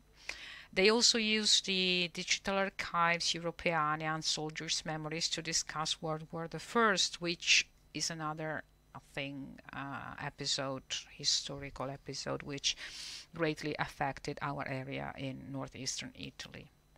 Very interesting was also the idea of confronting in a classical high school, let's say, to confront Olympus versus Marvel, the old gods and the actual gods. So using all kind of sources, comics, cinema, the internet, to face classical themes and see students came up with research questions which touched points such as the heroic values and the role today, or very interesting, some of them proposed to go deeper into the gender issue, the treatment of the superheroines. And then we got a great classic. In Italy, all Italian schools studied it. Alessandro Manzoni, The Betrothed in English, I Promessi Sposi, Gertrude, the Nun of Monza. The circle of viewpoints was used, another technique of another routine of the Harvard thinking routines, and students asked questions and went looking for the answers, but they had to ask questions not from their viewpoint but from the point of view of some other librarian intervened with to show them the documentation, and they had to act on source evaluation. Well, the two sides working together, each of them had to explain who they were and reflecting on the role. So librarians had to reflect, because they were introducing themselves to teachers in a way, what it is finding versus searching, not just finding the information, but or just looking for that. They had to explain information organization and reflect on that, because the other side, they couldn't take things for granted. They had a different side to speak to. They had to communicate the services, what the library is for, and they had the opportunity of learning from teachers how to teach, so become more effective instructors. Teachers participating reported their time constraints to students' participation in class with all the things they must do. It's difficult to give them the time to find a different approach. They reflected on the need to strengthen the basic competencies, and they realized that information literacy needs a transdisciplinary year-long project. It can't be just done in one go. It's an essential skill, and they reflected on the difference of transmitting knowledge versus building competence. What is the real goal? Because notions, not knowledge in itself, but notions don't last for life. Instead, competence does and makes more effective learners. To close the experience, we can't leave out a conclusion in pandemic times. Though these two experiences didn't take time totally online, now we are all online, and other experiences followed. There was a resistance to e-learning before the pandemic, and it was necessary now to turn to e-learning. But it's necessary to transform the paradigm. And not to forget that e-learning is participating. It can't be just going in front of the webcam and reporting the same face-to-face lesson one would do. It didn't work in class, it works even less behind the webcam.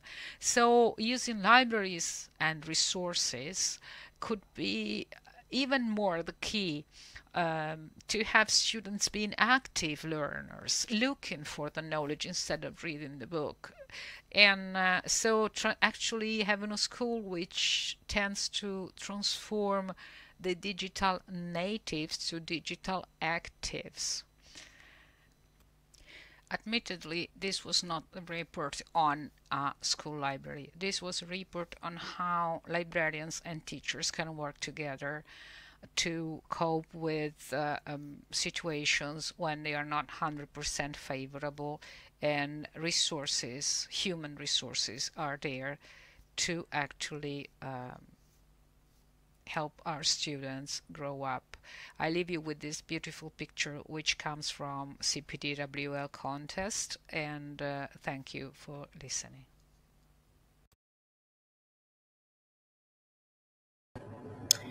So thank you so much to Mathilde Fontanin for her inspiring speech.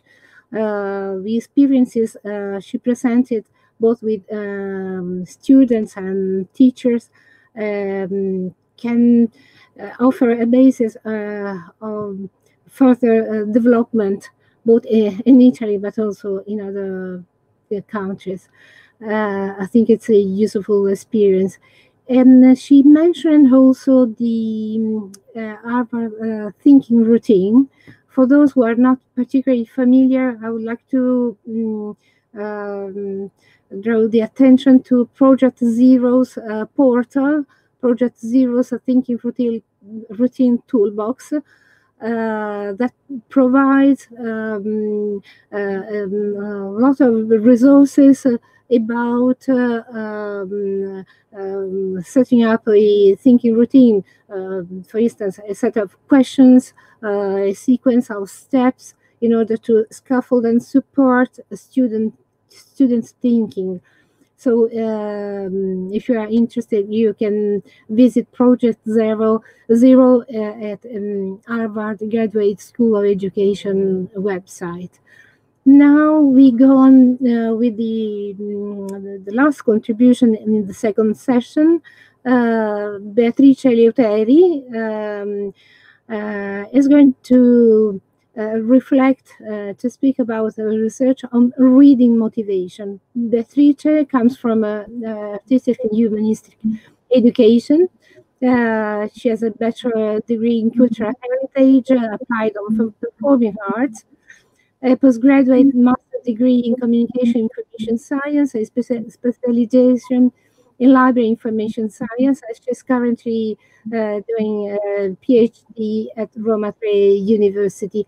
So she is involved in the Italian Library Association and the National Standing Committee on the School Libraries of the Italian Library Association. So Beatrice, the micro is yours. Thank you so much for being with us. Thank you, Luisa. Thank you, everyone. I will share my screen to let you see something.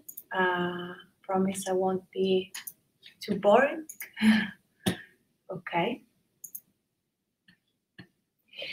As Luisa was saying, yes, I'm not yet a librarian, but I'm a school librarian wannabe, and then I am a member of the School Libraries Commission of the Italian Libraries Association. I'm currently doing a PhD at the Department of Education and University of Roma Tre, and my topic is reading motivation.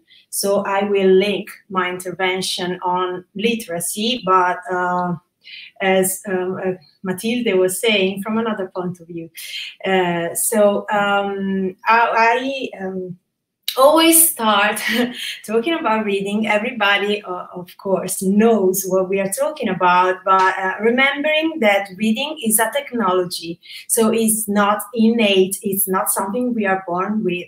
It's always useful to try to understand how to enhance reading motivation, reading behaviors, and all of that. And so it's something that is evolving on different supports. It came from ancient stone writing, then the book, the codex, the internet, then the computer, ebooks, and all of that. And we are embracing all kind of reading. And then it's an ability, as my colleague were saying from this session, literacy, prose and information literacy, is not something that comes along with reading itself. It needs effort, it needs a practice, and it's a continuum. So it comes from decoding, when we all try to transform signs into sounds, and then associate them with concepts and thoughts, and then comprehend and make inference to what we are reading. And then that's actually prose information literacy. So understand what the text is telling us and dialoguing with the text. But also reading is a behavior. And I'm taking the metaphor of the iceberg that comes from, of course, the most known Freud theory, and trying to apply it to our topic. So when we think of the iceberg, pardon me for the design and the artistic frame, the behavior just the tip of the iceberg. So we are talking about what lies underneath the behavior, that it's motivation. And that's actually what I'm studying and what I'm specializing into. We'll take another theory that all librarians know, all promoting librarians know, that is Aidan Chambers' reading cycle. And I try to make another cycle, that's the motivation cycle. As you probably know, Aidan Chambers' cycle is, has been built with the project Tell Me. So trying to understand how to involve and make kids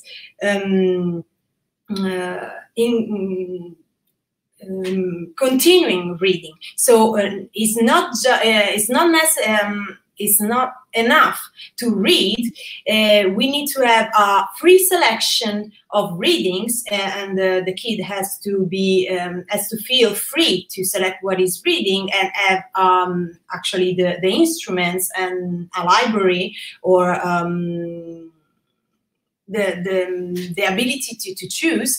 And then the most important thing is the response to the reading. So the enabling adult, that of course for Chambers is the educator, but actually is the librarian, because this circle applies also to adult readers,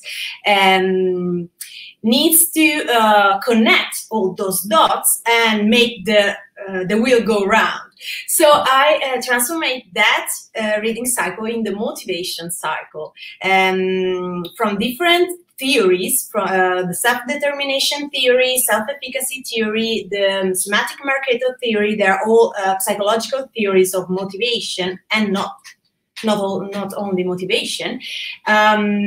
We identified for our research 5 dimension of motivation.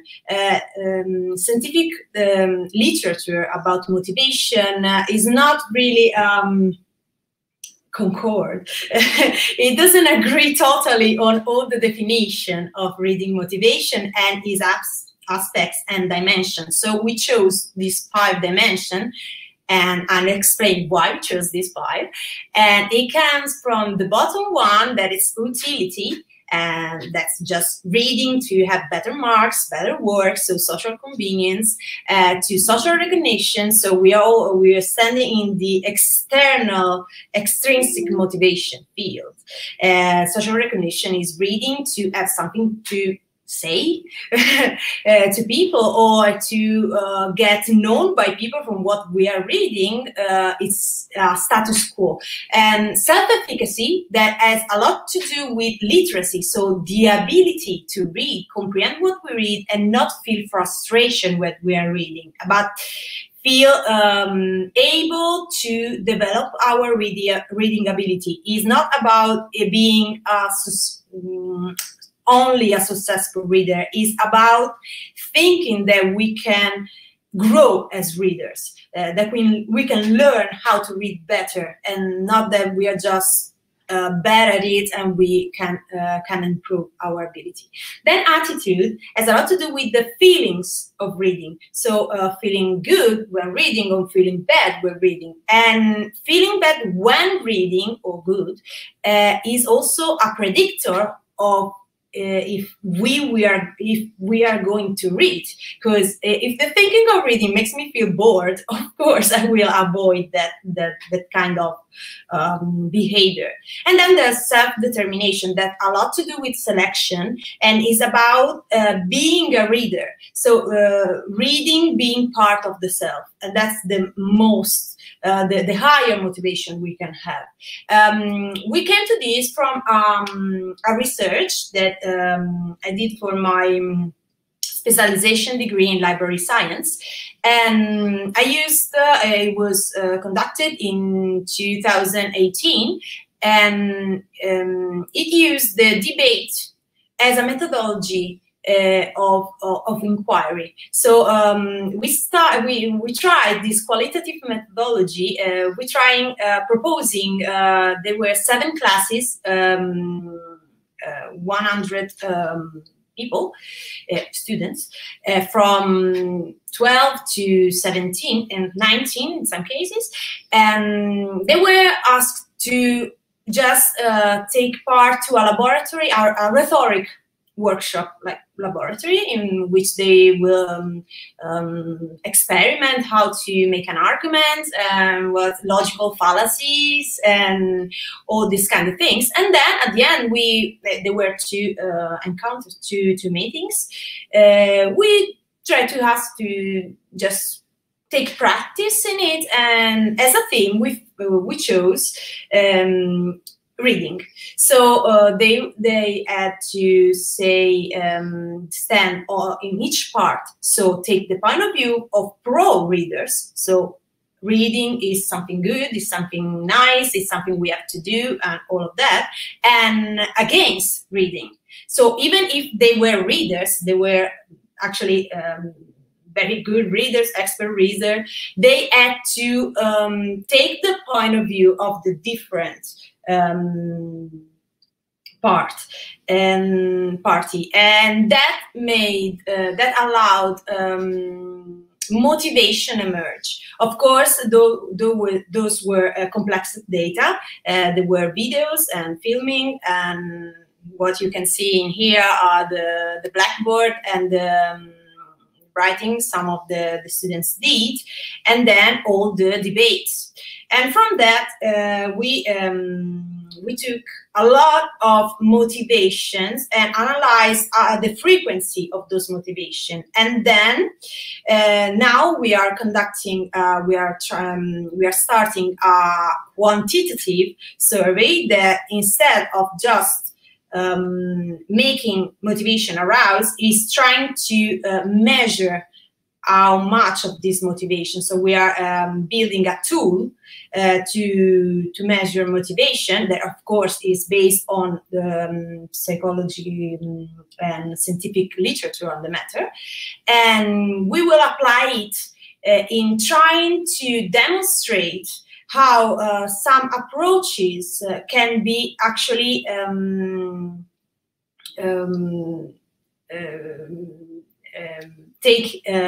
enact by librarians and teachers to burst motivation. So we are not just trying to enhance the behavior, but to actually find out what lies beneath. And those are actually the 5 factors that we chose to build the tool. Self-determination, that's on the positive attitude, so positive motivation. So when we have self-determination, we have free choice, and then we can actually burst curiosity, that's the natural need everybody has for knowing things, that all basic needs of the human being. Then attitude, it's the step under that is positive feeling association, and so that makes us feel excited at the idea of reading. Self-efficacy, that is the competence perception. So I'm able to read, I know what my level of reading is, I'm not afraid of reading something that's maybe a little bit more difficult than what I'm used to, but I think I can improve my reading abilities, and that makes us feel empowered, and because we experiment success. And then social recognition, that with kids, especially adolescents, that's when I'm conducting my studies, is the crucial point, because social recognition is something that we all take in great count. And that comprehends involvement. So having someone to talk to about what we are reading, having other readers to talk to, and being respected as a reader. And that makes us feel proud of reading because we are recognized by others. And then that's utility and that's social convenience. In Italy, unfortunately, social convenience for reading and studying and culture is year by year being demolished. And that makes us make people feel that putting effort in reading, studying, that's not the same thing, but in taking that activity as itself, so not just for reading instruction or reading, I don't know, some document, it's worth. So effort must be felt worth for social convenience, to make people reiterate the reading behavior. And I think that's something underneath the most common motivation adopted in the ISTAT study for reading motivation, that is, I don't have time. People have time. It's not about how much time we have, it's about our priorities. And utility is the thing that among the others, make us build our priorities. And if we don't feel that this effort is worth, we don't think that's a priority, reading, studying, and announcing. So that's the internal and external forces, they make us make the reading choice. And so all the behaviors and improve our abilities and all of that. Why not? What happens if they are on the negative side? So if there's no self-determination, that's constriction, that's actually what happens in most schools. So I choose what you have to read. I don't make you feel like you have a choice in what you're reading and if you want to read. And so that can cause rejection, a negative, and comes from that a negative feeling association that can come, that can be boring. Maybe I don't know, the teacher, the librarian is suggesting me and is making me read something that is actually too simple for me, and I feel bored. Or I feel bored because I can't understand, and that's about self-efficacy. So that can make us feel anxious about reading. And self-efficacy is something, we talked about it, low competence perception. So ability, we know literacy is a continuum. The ability comes from one side to the another and can improve in time. And so, of course, we know from illiteracy studies that if we don't continue to read, we lose that ability step by step, and can cause frustration. Feeling not able to read and feeling that we are not going to improve to read makes us feel frustrated and makes us not choose to read. So avoid reading. Social recognition, that's something that emerged from the study of 2000 and and 18, isolation. So if the reader is depicted as someone who is by himself, we have our great poet Giacomo Leopardi that's often taken as a reference for the reader, the intellectual that's isolated, actually a crooked back with a low light on the desk. That's fantastic. Well, amazing what kids told us in the debate. Like, if when you read on the desk, you have to have a small light on the book, and your eyes are swollen, and you are like uncomfortable on the chair. While when you watch a movie, you can stay on your bed, you are comfortable. You can read on your bed. we told them, but that's a scenario that we built on the figure of the reader. That's something social and about semiotic and anthropology of the reader, and that can conduct to shame. So if I say I'm a reader, oh, you are one of that crooked back, strange people that isolate themselves to taking their own word. Oh, shame on you. That can make us feel embarrassed. They can make us feel shame for what we are reading, and then avoid reading. And then utility, we talked about it. Social inconvenience makes reading feel like something we don't have to do. It's a waste of time. Of course, I don't have time. A waste of money. I don't have more. Books cost too much. Books don't cost too much. Not compared to other things. And then there's libraries, so you can read for free. That's all the dimension they make us making act, especially kids, compensative strategies meant to develop self-esteem and need for belonging. We have a need for belonging on our social environment, and if that makes us feel something that what we are doing, and it's a waste of time, it's a waste of money, it's something that makes us isolate, not making friends, and we are not, we did not experiment flow experience, so we are not, we did not experiment what expert reader experiment when they read. There's something out of the world, an imagination, a burst of fantasy and language. If we don't experiment that, and social figures tell us that that's not true, that's just something you have to do, it's something that will make you feel better but doesn't act on the motivation, that will lead to a no-reading choice.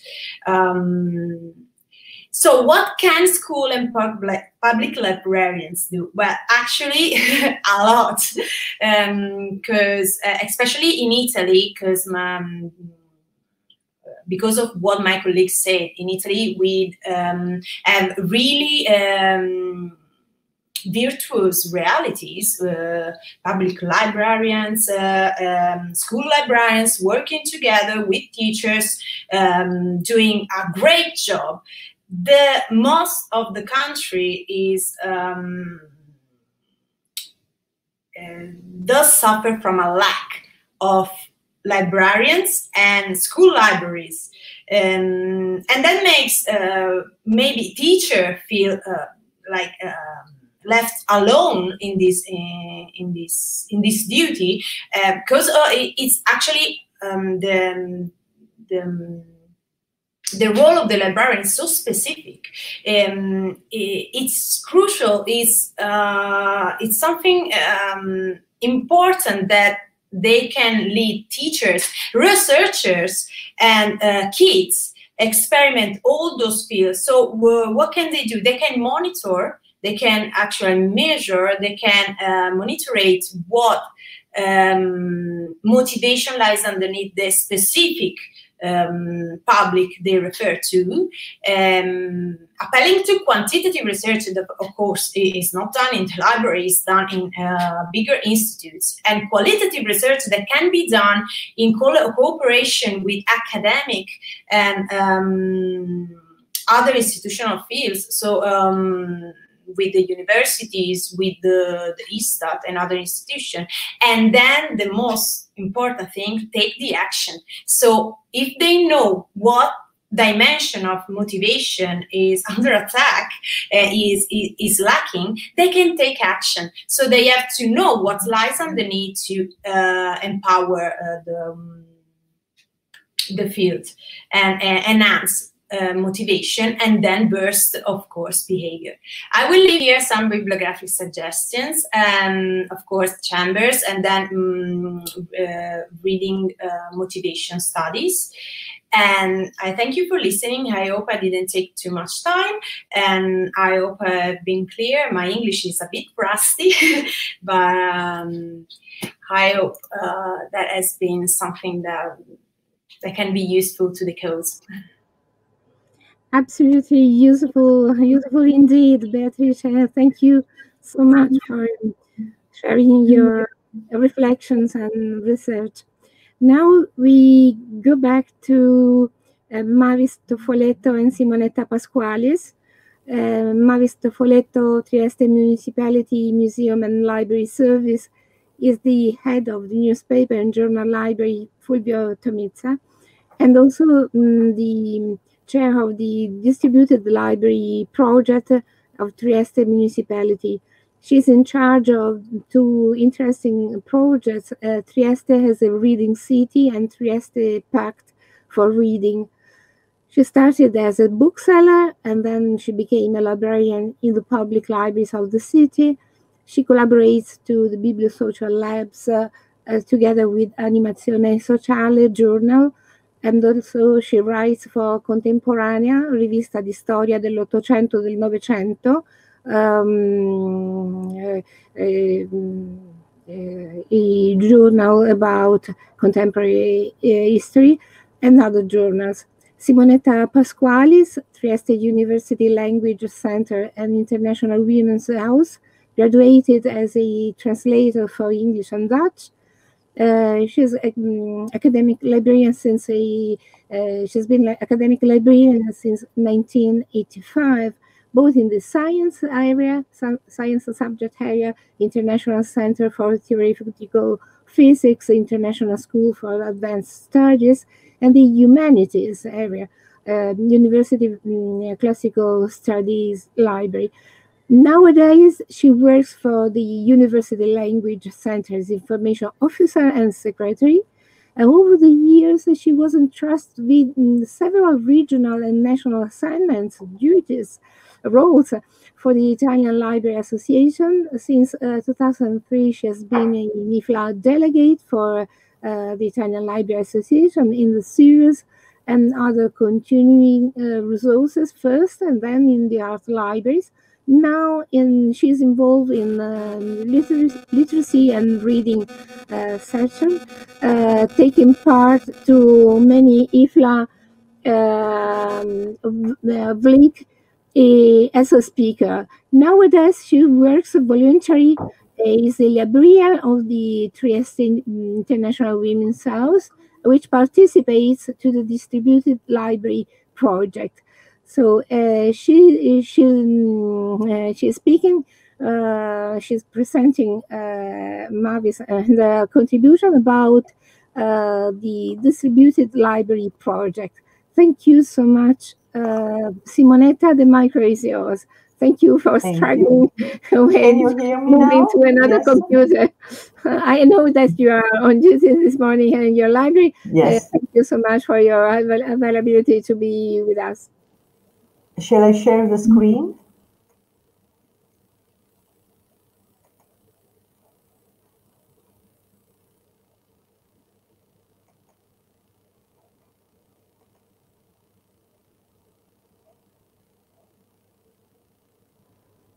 Yes, click on the share button at the bottom.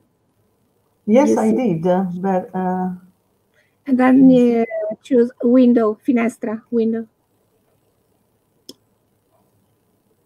Yeah, no, I chose too many things, evidently. Let me see. Sorry. Close the other one. Okay, share.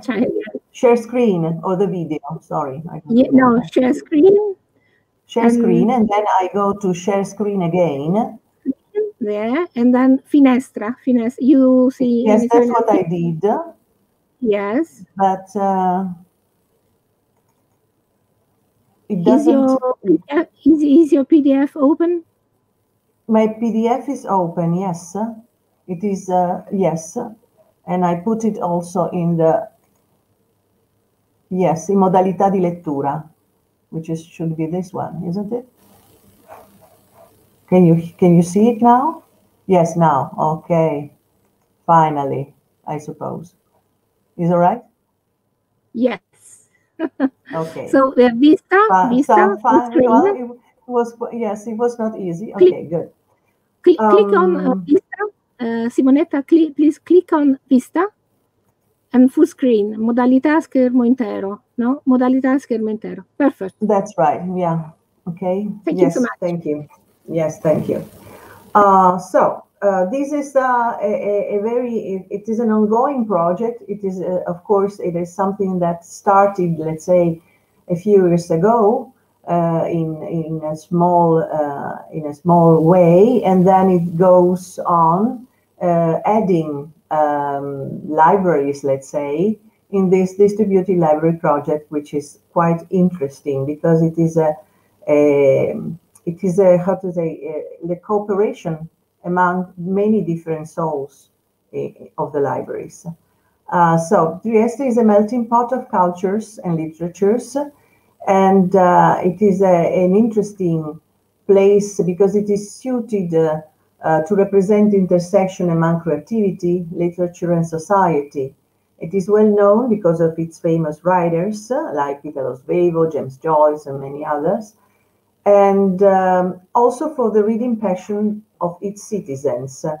In the national ranking for number of books read or bought for the city offer or participation to cultural events, Trieste is always at the top.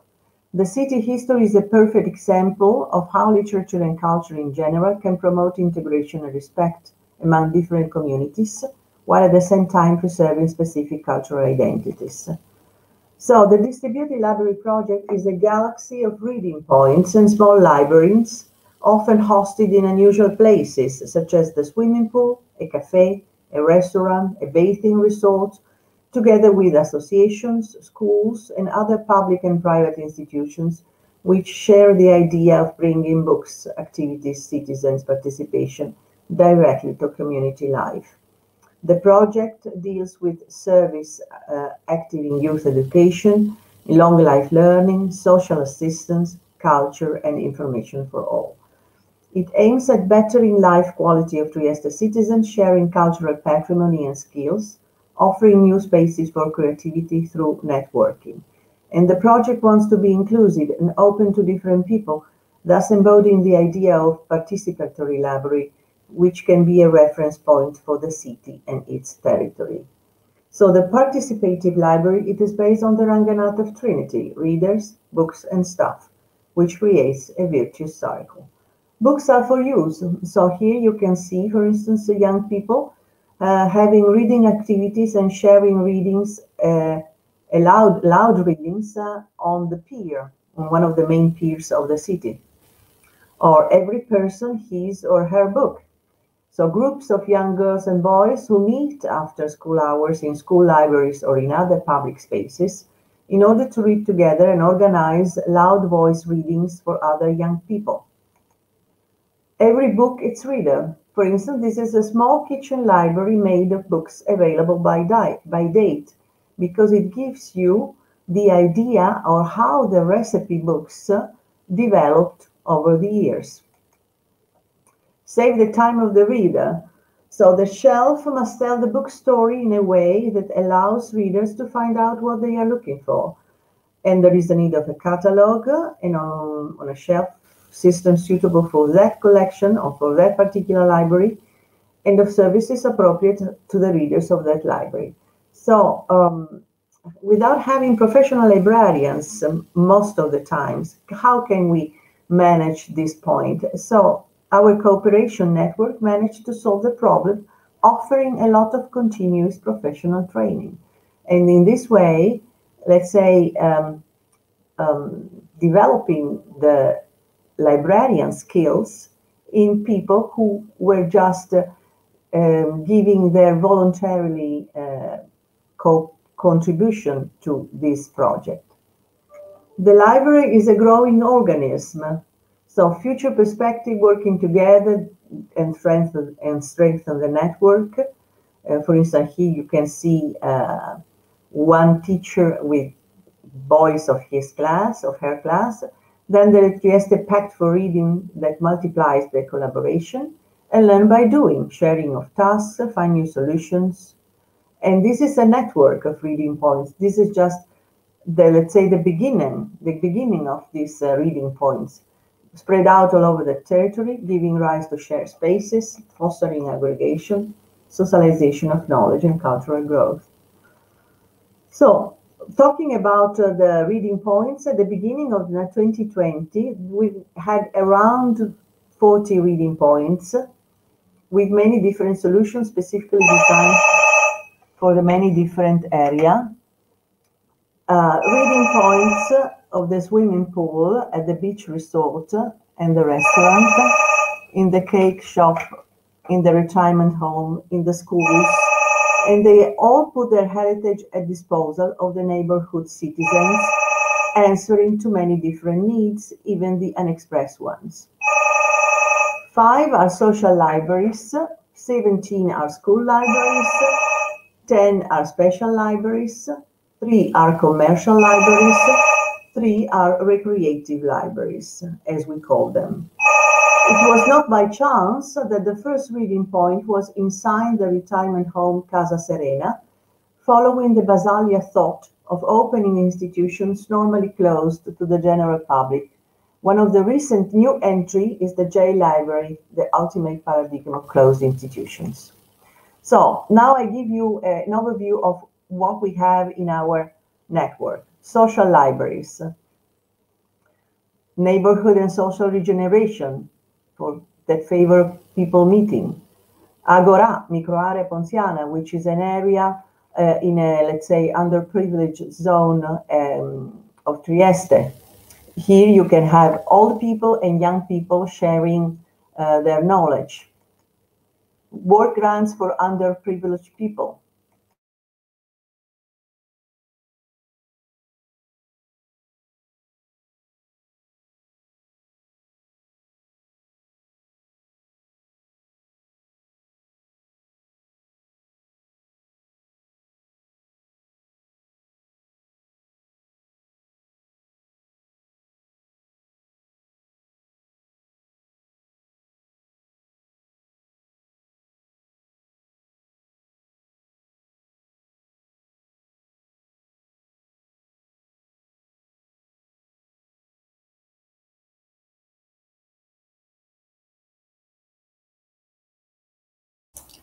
Simonetta, we don't hear you.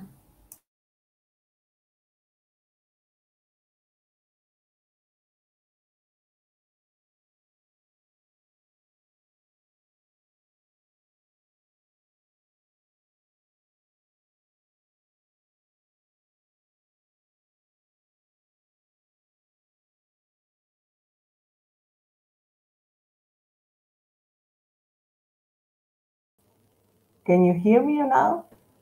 Yes, now we can hear you. It's all right? Yes, but I don't know what happened. Sorry, it's quite complicated this time. Let me share again. Okay, because we heard you until school libraries, then the audio was. Yes, that's what I was. Let me see. We heard now you can speaking about okay. Agora. Yes, okay. And this is yes, the Biblioteche, the school libraries. Can you see them? No, we can't. You can't see the school library. We can see you. We can see you, but not your presentation. So try to share it again, if it is possible. Otherwise, we will make the presentation available to our attendees and listeners, viewers.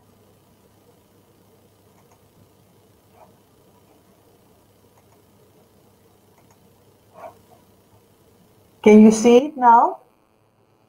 No, I can't. Oh, okay. So let's go. Let's get out completely now. Sorry.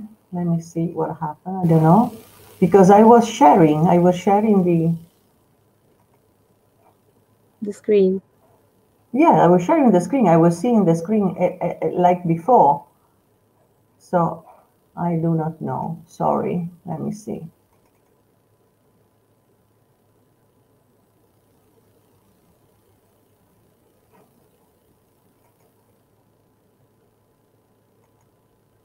So in the meantime, we can see the presentation. In the meantime, would you like to tell us how this project is developing? What are the future steps? You mentioned the jail library.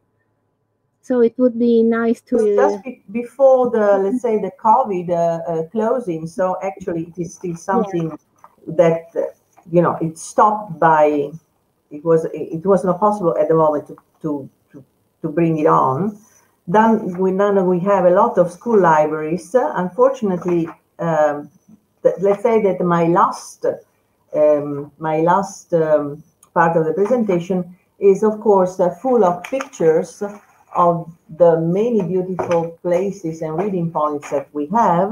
So since you have it, you can maybe share, let's say, somewhere with the people, and then we have, for instance, some, apart from the special libraries, which the library where I work, the International Women House, is also considered a special library. Then we have the so-called commercial libraries, which is, of course, the restaurant, which was before shown before. Then we have the sweet library, a small bakery for pastries and things like that.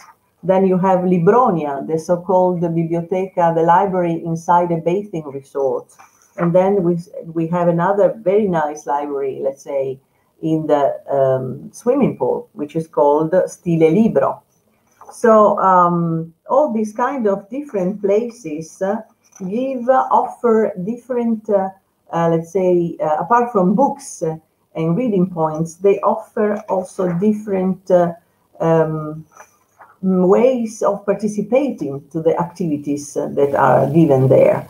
And actually, there was also in the sliding, there was a tag cloud that gives you the important words of this project, which are aggregation, skill development, cultural growth, relationships, training, active citizenship, trust, sharing of knowledge and experience, co-planning, reuse of spaces and furniture, socialization, and gift. So I would say that quite a lot of activities are going to be resumed as soon as we can open, let's say, again all these spaces in a more normal way, despite everything.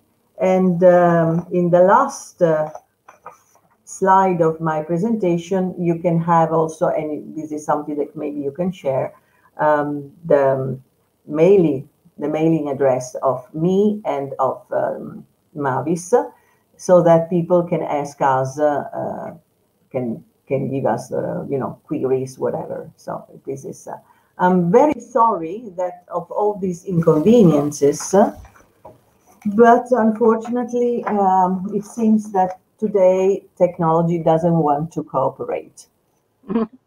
So challenges in challenging time. So yes, definitely. So okay, thank you so much, Simonetta. Thank you. Sorry for the inconveniences again. Don't worry. we have your PowerPoint presentation, and then we will have your you have my PDF and PowerPoint presentation. In English for the yes. proceedings. So thank you so much. Thank you so much. Sorry for that. Don't worry. Thank you, Simonetta, and Maurice as well. Now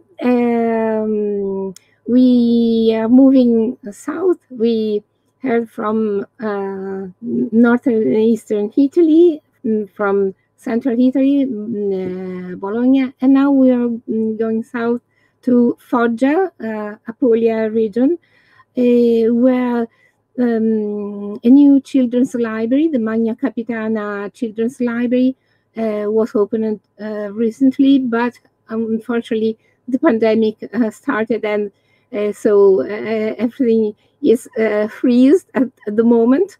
So we hope to go back to this amazing library with also and pupils, teachers, and share reading projects.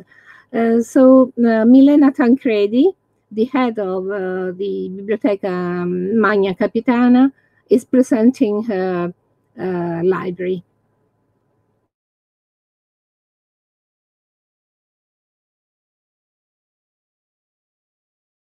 La Biblioteca dei Ragazzi è qui che crede di essere piena di invii di Bibbie. Aspettiamo che passi questo periodo. Intanto, ecco che cosa abbiamo voluto realizzare spostandoci dalla palazzina. Un posto che centrasse di più la fisicità, per cui c'è tanto spazio per muoversi, per andare dai piccoli che sono lì in fondo fino ai grandi che crescono nella biblioteca, oltrepassando poi lo spazio della biblioteca ragazzi per arrivare nello spazio degli adolescenti. Per cui siamo contenti di questo cambio, perché è un cambio che è a favore dello sviluppo e della crescita dei nostri piccoli utenti, ma anche nella condivisione di tutte le attività che la biblioteca La Magna Capitana offre, per cui ecco, magari mentre i bambini e le bambine sono qui, il genitore, il nonno, la nonna può andare a seguire una guida all'ascolto, una presentazione di un libro. Ovviamente ci saranno molti momenti condivisi di lettura, ma dare l'opportunità anche di vivere questo posto come un posto appunto di socializzazione, il posto dello stare insieme, dove è bello stare, dove è bello sedersi, dove è bello condividere, e guardate, tutto è in questa ottica, e dove presto ci si potrà stare tutti insieme.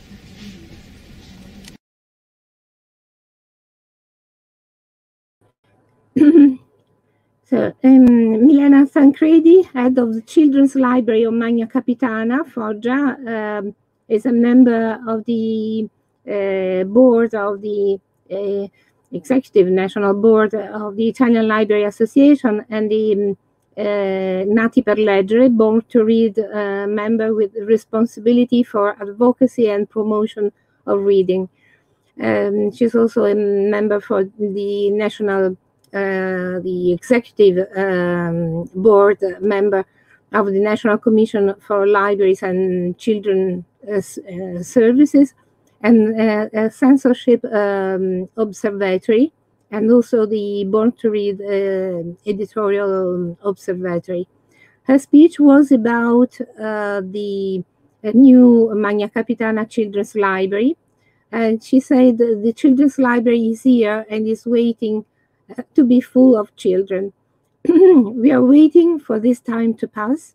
In the meantime, here's what we wanted to achieve by moving to this building, a place that focuses more on the physical experience. Therefore, there is a lot of space where to move, to go to the children's area, the elder children who can grow up in the library, and crossing over the children's library space to arrive to reach the teenagers' place. So we are happy for this change, because it's not only a change in favor of the growth and development of our small users, but it also shares all of the facilities and activities that Magna Capitana Library provides to all of patrons. Perhaps while children are here in the library, one of the parents or the grandmother or grandfather can attend one of the listening guides or books explanation.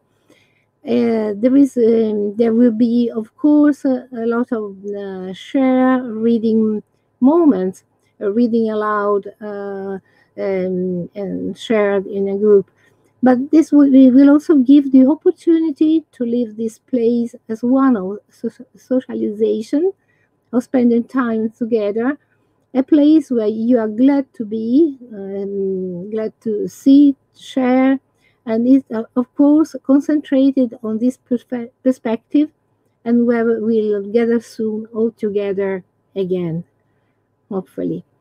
So now we are in the third session with the contribution by Milena Tancredi. And this session is focusing on innovative reading and learning spaces. But before that, I would like to go back to my presentation. I had some troubles in sharing it at the beginning, so I hope this will work now. So I'm trying to share my screen again.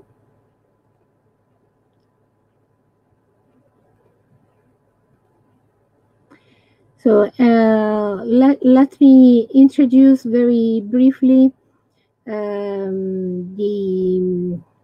my colleagues in the Standing Committee on School Libraries, Tiziana Cerrato from the Grammar School, Massimo D'Azeglio Grammar School in Turin, and she's also the coordinator of the National Coordination of School Library Networks, an important legacy from Antonella Biscetti. Beatrice Liuteri, we just heard from her. Alessandra Lucianer, High School for Agriculture in San Michele all'Adige, and Mario Priore, middle school teacher, Italian language and literature at the comprehensive school in Bella, Potenza in southern Italy. Giulia Rossi, engaged in Born to Read project. She is located in central Italy, Rieti.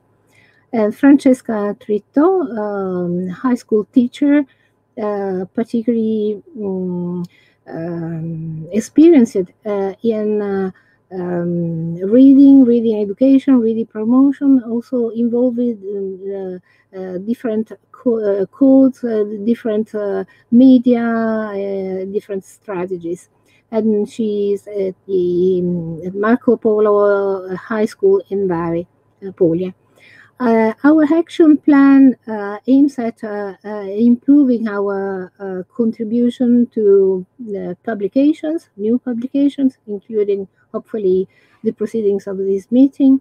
So carried out a service on the so-called best practices in different areas, school libraries, organization, management, cooperation, reading, information literacy, education strategies, and so on. We also aim at organizing and or contributing to meetings, seminars, webinars like this one. We also aim at improving the advocacy action. So we are trying to collect data from school libraries that prove how a functioning school library can benefit, can be beneficial to the school, to the individual person, to the school community, and to society.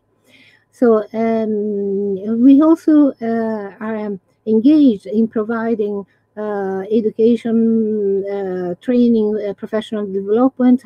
In particular, we are trying to work very closely with the different and several sectors of our associations, as you have seen, different groups, the executive board members, but also the other commissions and groups. And also we are interested in the internationalization, the dialogue with other associations and colleagues worldwide. As you saw yesterday, for those who attended the first business meeting of the IFLA School Libraries Standing Committee meeting, there were many observers from Italy, and I'm particularly happy to have more people involved in our activities.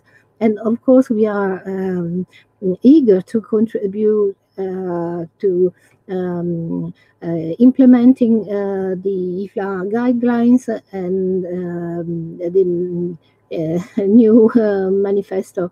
But we couldn't do very much without our colleagues.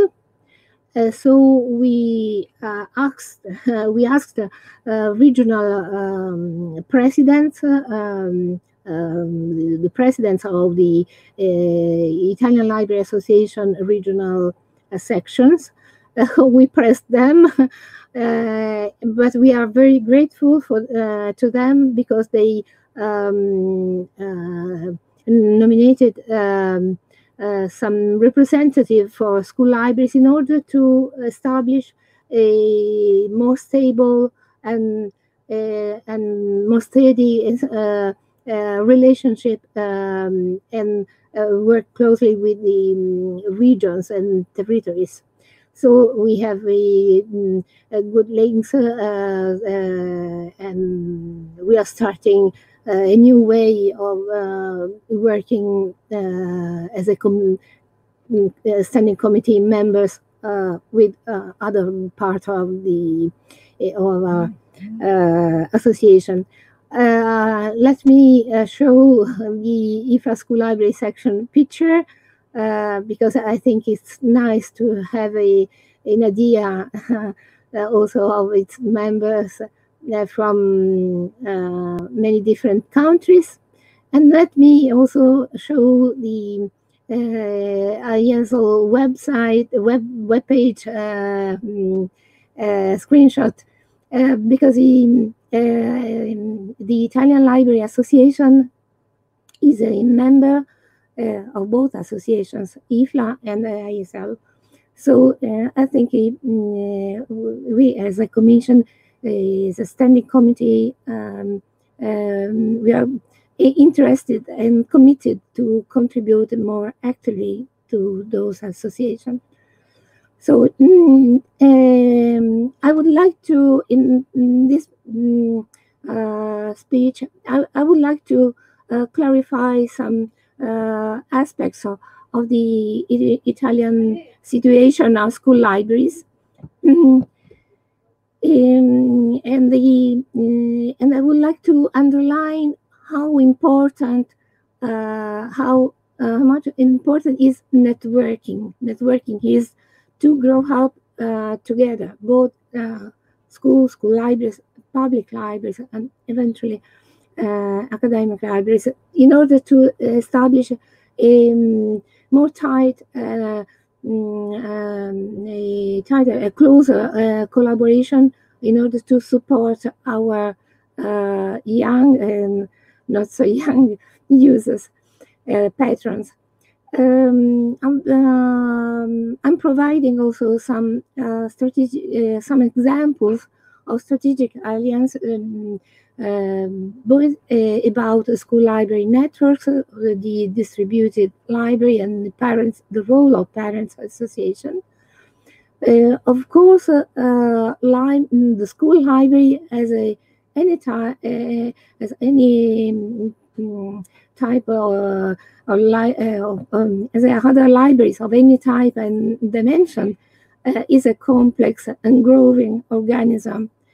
It's not the simple addition of some elements, some factors, but is the outcome, the result of a combination of fundamental elements like spaces, of course, equipments, collection, both in digital and print format stuff.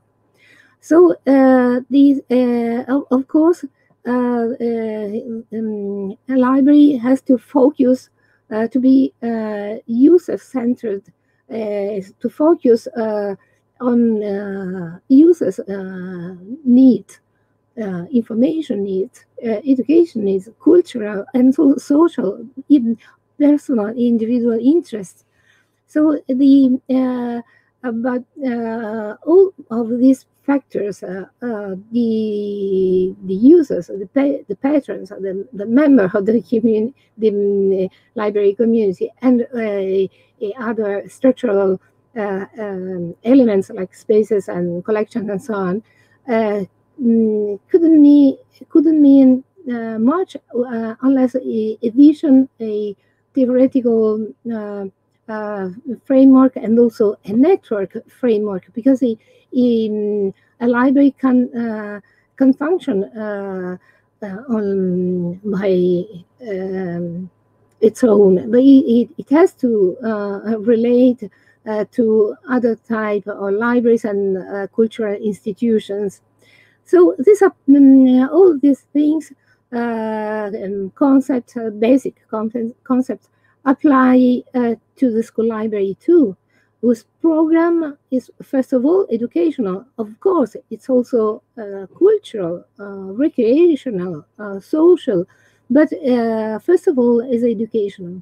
And the program is, the library has to function, to operate in a networked perspective, not in isolation, both inside the school walls and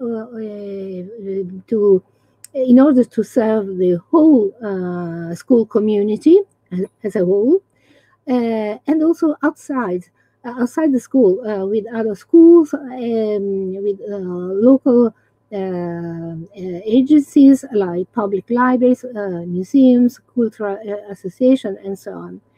The school system is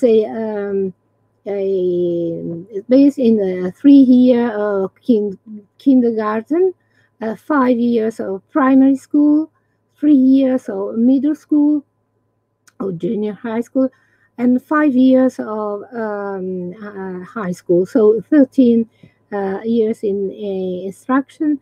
And the legal framework, as Maria and others have already mentioned, unfortunately is not including the school library, the school librarian's job position. As already mentioned, the autonomous province of Bolzano, Bozen, since 1990, had its own law and fundings and so on for both for school libraries and school librarians. But in the rest of the country, the job position doesn't exist.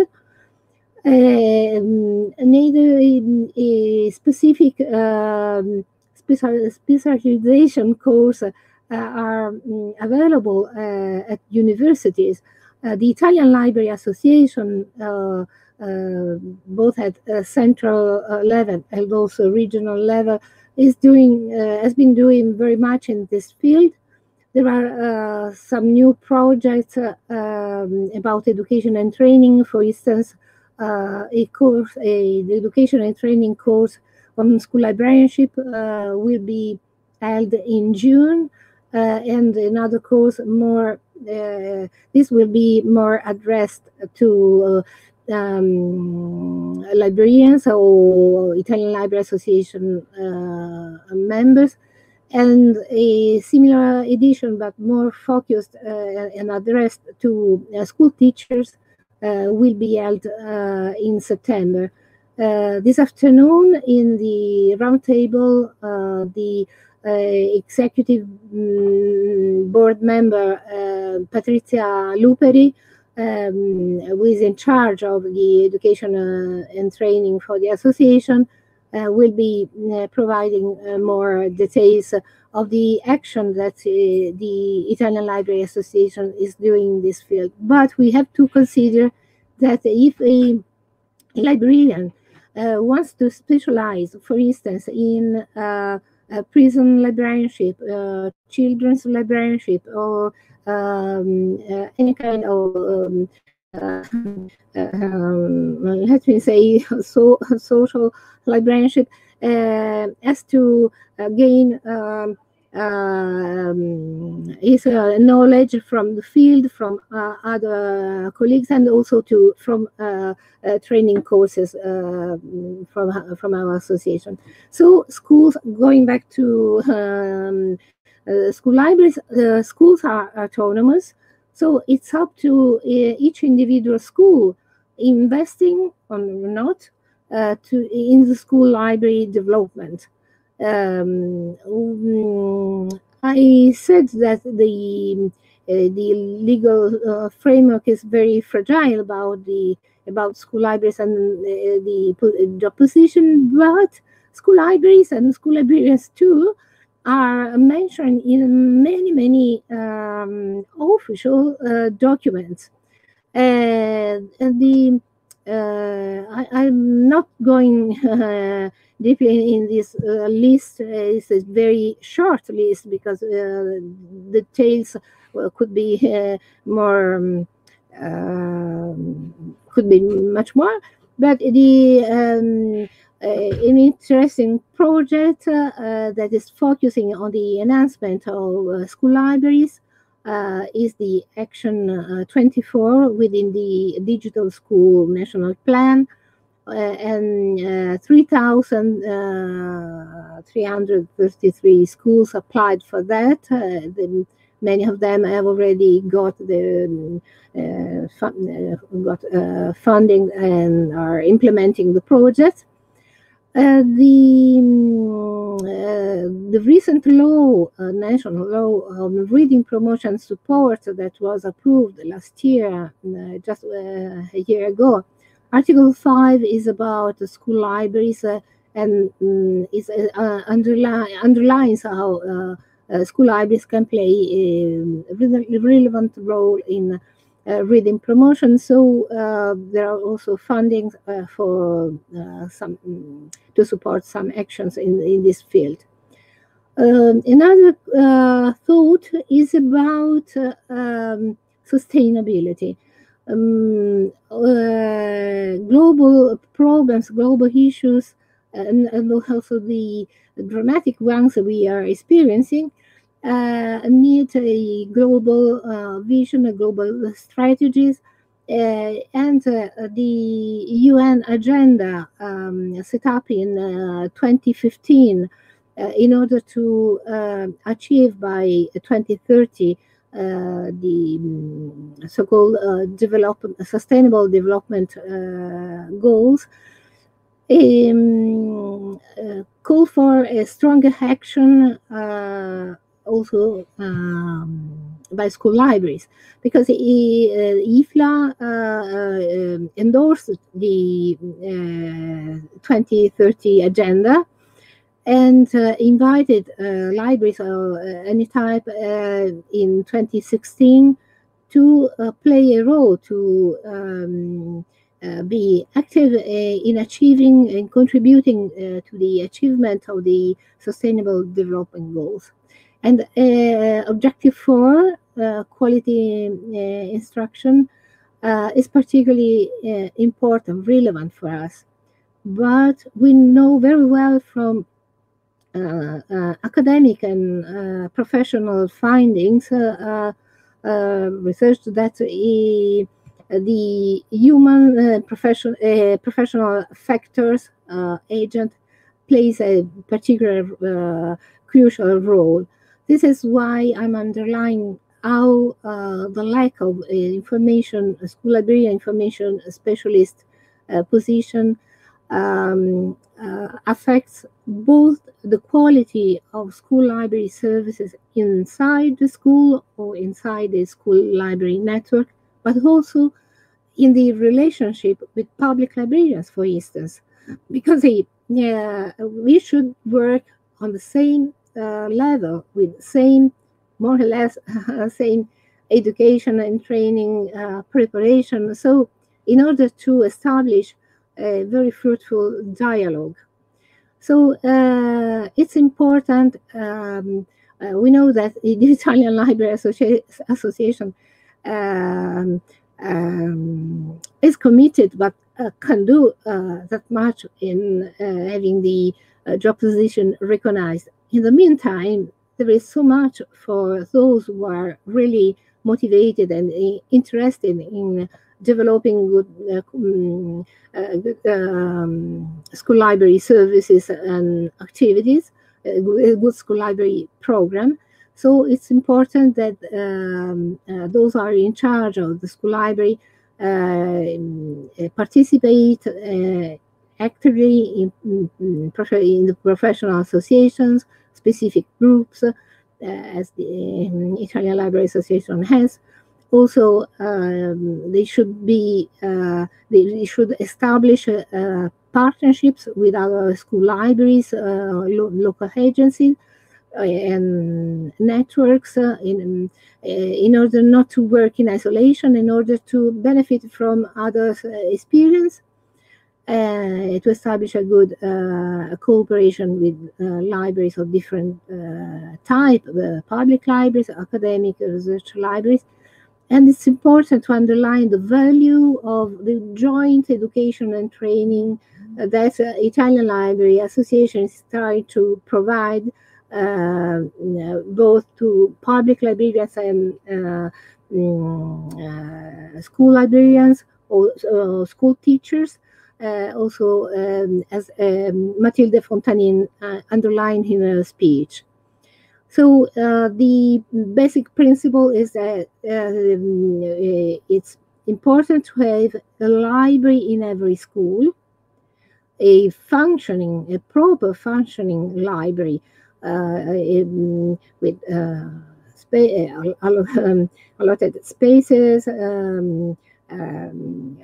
good quality collection, trained personnel, and so on. So in order to support the work of school libraries and teacher librarians involved in school libraries, last year was formally a coordination of school library networks was formally established.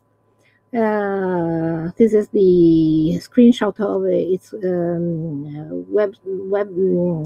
home web page.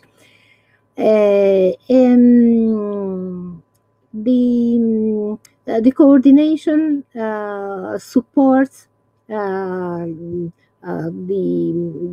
school library networks. Each network can be made up of many schools, and each school can be made up by many buildings. So, for instance, in the Torino Piemonte school library network, we have more or less 51 schools collaborating, which means that there are 100 buildings, schools involved. So a huge number, and a functioning library can reach a larger audience. So another interesting network that is also part of the national coordination, the coordination of the school library networks is chaired by the Massimo d'Azeglio Grammar School, Liceo Classico Massimo d'Azeglio, located in Turin. He's a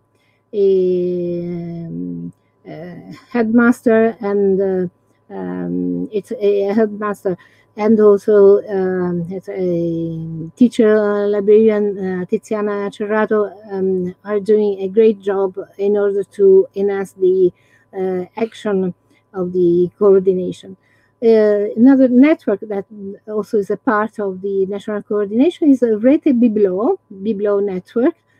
It's interesting to underline how this network focuses on a very strong partnership with many agencies, many entities, both private and public. So one of the main aim of this network is to transform, as you can see in this picture, the same room with not particularly advanced, or dramatic architectural works, but simply changing colors, changing the type of tables and chairs and armchairs. The situation is totally different. It's a more welcoming, more stimulating. So this is a peculiar characteristic of this network that is investing very much in transforming spaces, in lively spaces. We have also interesting collaboration with foundations that supported, in this case, for instance, a very huge building renovation plan. And we have a kind of distributed library in different parts of the school that are arranged thematic areas. For instance, close to the gym, you find the section, the library section about wellness, sports, health, well-being, and so on. Close to the art labs, you find the art library, and so on.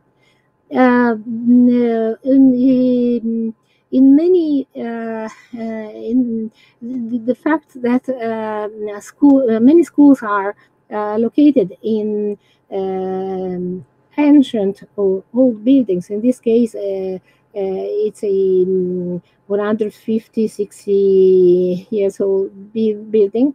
It's probably a refunctionalization of the space in order to respect, to take account of the laws on cultural heritage protection. But nevertheless, for instance, this is the same school. I'm showing two pictures of the same school. This is at Boselli High School in Savona, Liguria. This is the current library for students and teachers and teaching activities. And this is the historical library in the same building. And of course, the intervention tried to match both the conservation function and also the new ICT to benefit from those collections. We also have some experiences based on the Learning Commons principle. And in South Tyrol, a region that invests very much in libraries, museums, cultural infrastructure, in the Innovative School Libraries campaign, Innovative für Bibliotheken, the primary school in Welsberg, Guelfo, was totally built, purpose-built, and it's not a school library, but it's about schooling at the library. So as you can see, spaces are particularly warm, welcoming, and stimulate autonomy in pupils. About the collaboration between public and school libraries, as we already heard from Simonetta, there is the project in Trieste, but we have also a very amazing experience of a tight, close combination, collaboration between the public library system and the school libraries in Rome, the Bibliopoint project. Giovanna Micaglio is the chair, is the responsible for this project. Her contribution is in our last year media meeting proceedings. So I'm not saying very much about that, but the important thing is that the Rome City Council Public Library system network is trying to reach and serve underprivileged area where there are some very active schools, motivated, engaged, are available to establish or to develop a joint double library use. So we have very interesting outcomes of this experience that is going on, has been going on for about 20 years. Another long experience, once more in Rome, is about the 20-year project carried out by R2, a parents association, who works very, very closely with the school. There is a scientific committee. There is also an organizing committee. They provide also the school library services all the year long, also in summertime, also in the afternoon. So it's an interesting experience. And I mentioned this experience also in the guidelines, in the IFLA school library guidelines. So it's a tight collaboration with also other associations, other cultural institutions. Networking is a key for us, IFLA, IASO, Italian Library Association. So I want to thank once more my colleagues for contributing to this amazing book that collects experiences and research findings from our field.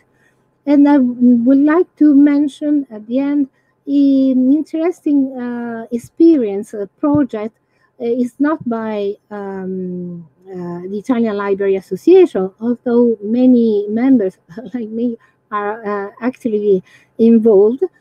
Futuro Prossimo, Next Future, or Future Next, has been developed by the Forum del Libro, the book forum, a cultural association engaged in reading promotion, and that promoted also the new law about reading promotion and support, and Save the Children. So Forum del Libro and Save the Children joined their forces together under the coordination of very competent and well-experienced colleague, researcher,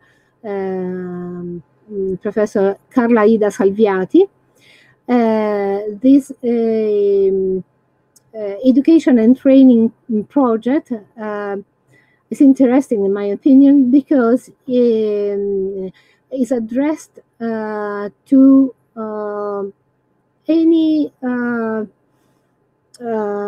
audience interested in reading education, reading promotion. So it is addressed to librarians, school teachers, school librarians, to parents, to cultural operators, or also to high school students, for instance, who want to play a more active role in engaging their colleagues in reading, using also new social media. So the education and training course is totally free of charge, is available in order to get the certification until the end of May, the 31st of May. After that date, all materials that are available in the Moodle platform will be released for to be shared with anybody. But in a module inside this project is about the school library in this vision. So I edited a manual about that, but there are also many other contributions by school librarians, school teachers, public librarians working together to enhance reading literacy in order to prevent or to contrast the risk of exclusion,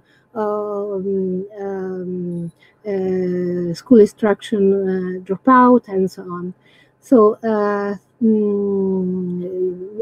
we have to consider that research and professional findings underline that the contribution that functioning school libraries can provide to learning, to the development of students' reading habits, practices, competencies, media information literacy, digital and global competencies, and the curriculum implementation contribute to critical thinking, active citizenship. So I think that the interest, the efforts in activating a functioning school library in every school, BS, partnering, collaborating, networking with the local community and the community at large, also in a virtual remote mode, has never been necessary as today, in order to contrast inequalities and risk of division, and in order to enhance community inclusion and cohesion. So I'm now passing the baton to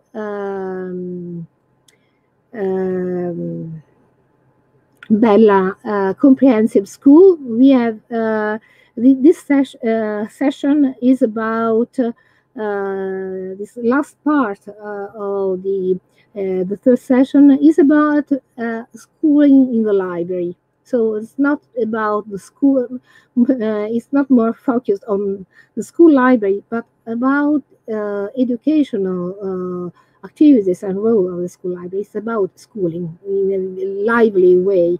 So we have some short videos that lead us, that present us at primary and middle school services and activities. The Malanga School Media Library. The video was made by a member of the school library standing committee of the Italian Library Association, who is also a very competent, talented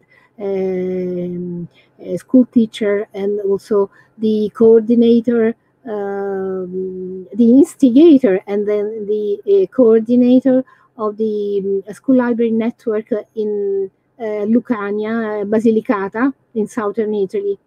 So the video by Mario Priore can be shared.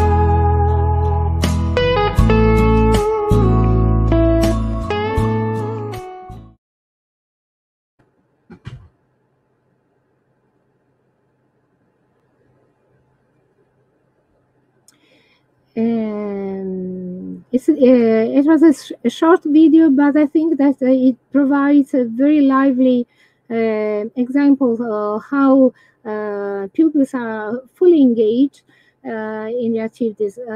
They are also engaged, for instance, according to the service design thinking approach. They are fully engaged also in organizing authors talks, authors meetings. They write interviews. They prepare the posters. So the library is really a information and cultural lab. And furthermore, sorry. It's important to also to consider that, as in many other little towns in Italy, as in Bella, there is no public library. So the school serves also as functions also as a public library.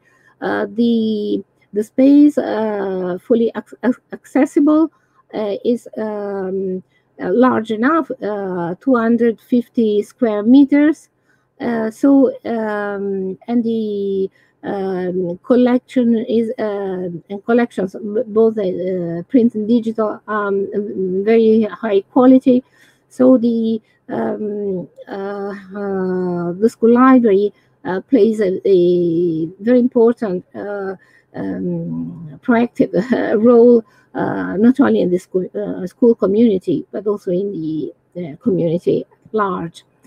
So now we move back from south to northwestern Italy, to Turin, Piedmont region.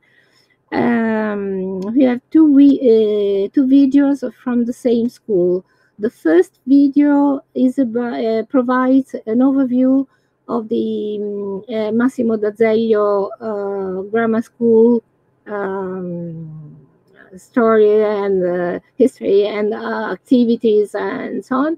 And another short video presented by a student, Chiara, is focusing on the school library, Leone Ginsburg School Library. Please.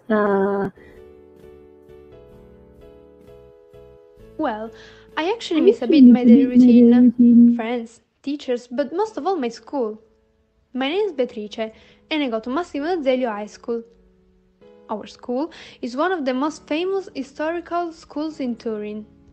It was founded in 1831 and it's older than some of our teachers. It's named after a famous writer and patriot, Massimo d'Azeglio. Over the years, it hosted many famous Italian people. We could name, for example, Cesare Pavese, Giulio Einaudi, founder of the homonym publishing house, and Primo Levi, a Jewish chemist who had the bravery to write about what he had to suffer in Auschwitz once he luckily came back. In front of the school, there are 2 stumbling stones in memory of those who haven't made it back home. Massimo d'Azeglio High School also hosted the Agnelli family, founder of one of the strongest Italian football teams, Juventus. And there's another football team here in Turin called Torino FC, and football matches between these 2 teams are very exciting. And here we are in our school. On the ground floor, there's our huge library. I really like to study there. It's a really good and quiet place to study, and I always borrow books from it. Now we are in our classes while social distancing. It was a bit uncomfortable, but it was easier to pay attention there rather than at home. Massimo d'Azeglio is a grammar school. Here we study particular subjects like Latin and Ancient Greek, and we learn to read and translate that we are writing you can see here. And look what a big dictionary! Even though it's a grammar school, it allows you to specialize in different detailed paths. Some of us study French, others deal with cultural heritage, and so on. Now let's go downstairs and enter one of our gyms. Here we have a lot of fun playing sports, but most of all, PE teachers teach us body's anatomy. Our school is supplied by several laboratories, and 2 of them are the physics laboratory and the chemistry one. There's also a particle detector directly linked to the CERN in Geneva. We use it to detect cosmic rays coming from outer space. Our school puts the opportunity at all students' disposal to participate in our football team and to practice different activities such as theater, ensemble, our school band, and choir.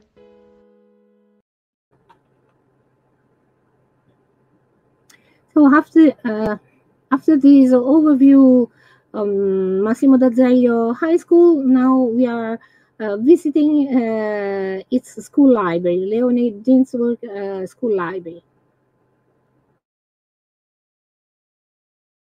Ciao a tutti, il mio nome è Chiara e oggi vi darò una panoramica della biblioteca del mio liceo.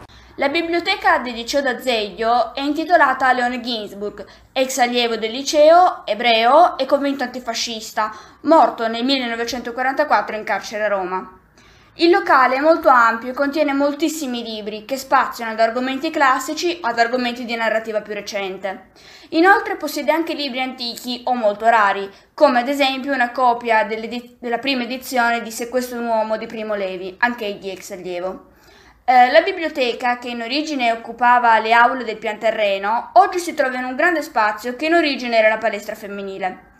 Accanto alla biblioteca vera e propria c'è un'aula provvista di computer e connessione in internet. Ciò rende ideale l'uso della biblioteca non solo per prendere i libri in prestito, ma anche per studiare e svolgere progetti. So as you have seen in this very short video, Chiara, a student of Massimo d'Azeglio High School, has guided us inside the school library. It's interesting to see how the historical part and the historical collection are also lively and very well preserved, but also used for information literacy project, historical research. So also the archive of the school is the school records archive is particularly interesting because it was established 150 years ago. So it can be also explored and used in some projects that involve the students. And it's also an important resource for those researchers, academic or scholars who are interested in learning more about the history of schools, education, and so on. So I'm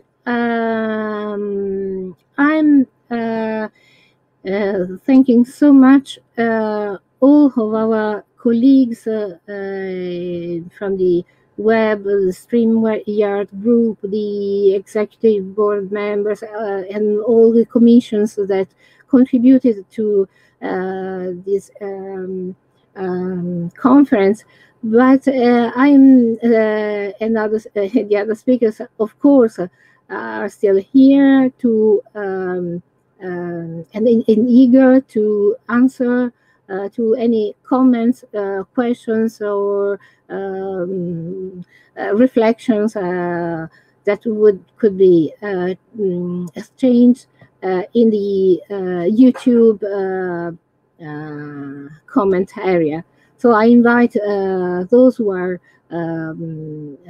watching this, who are attending this conference, please to don't hesitate to register yourself, so we can also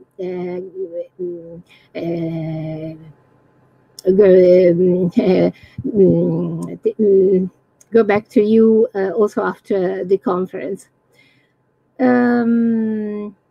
So I don't know if Beatrice, my colleagues, Beatrice, Simonetta, Maria, those who are still here, would like to say, to add something to the presentation, or some comments, reflections after this overview of experiences and projects. Can I? Yes, please. Okay, thank you. I'm very grateful, I told you.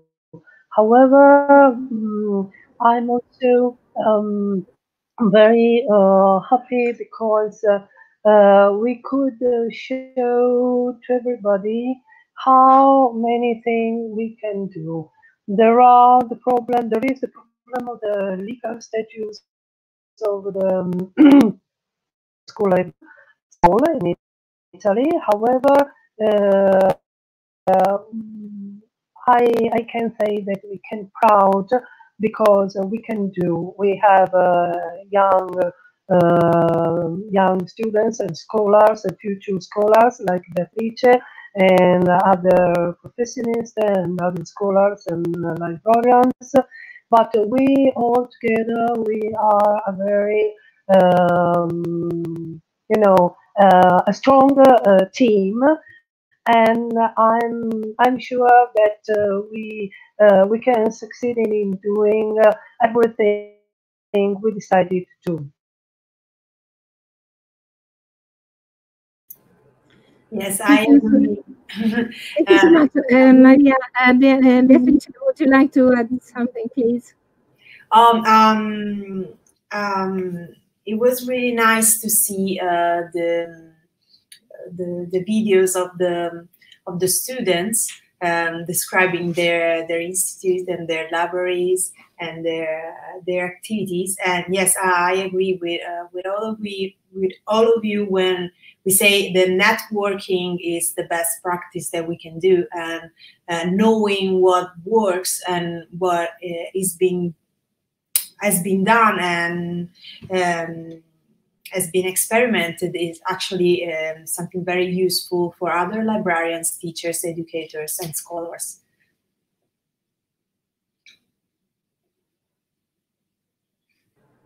That's all. Thank you so much.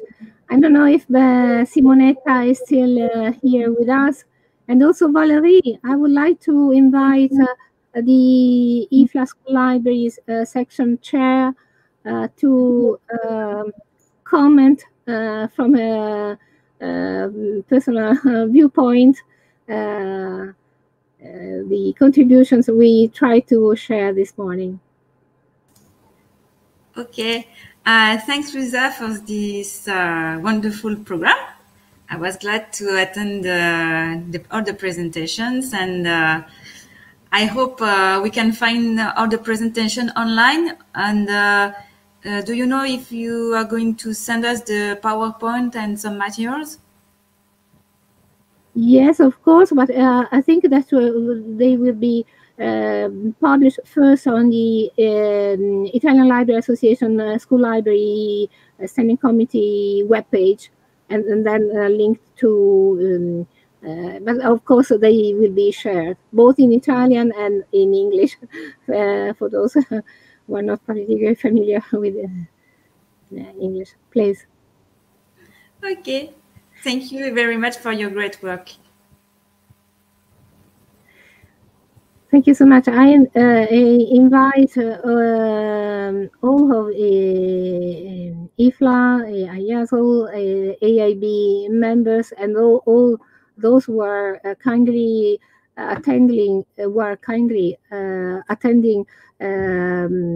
webinar to join us this afternoon at 6 p.m. for the round table where the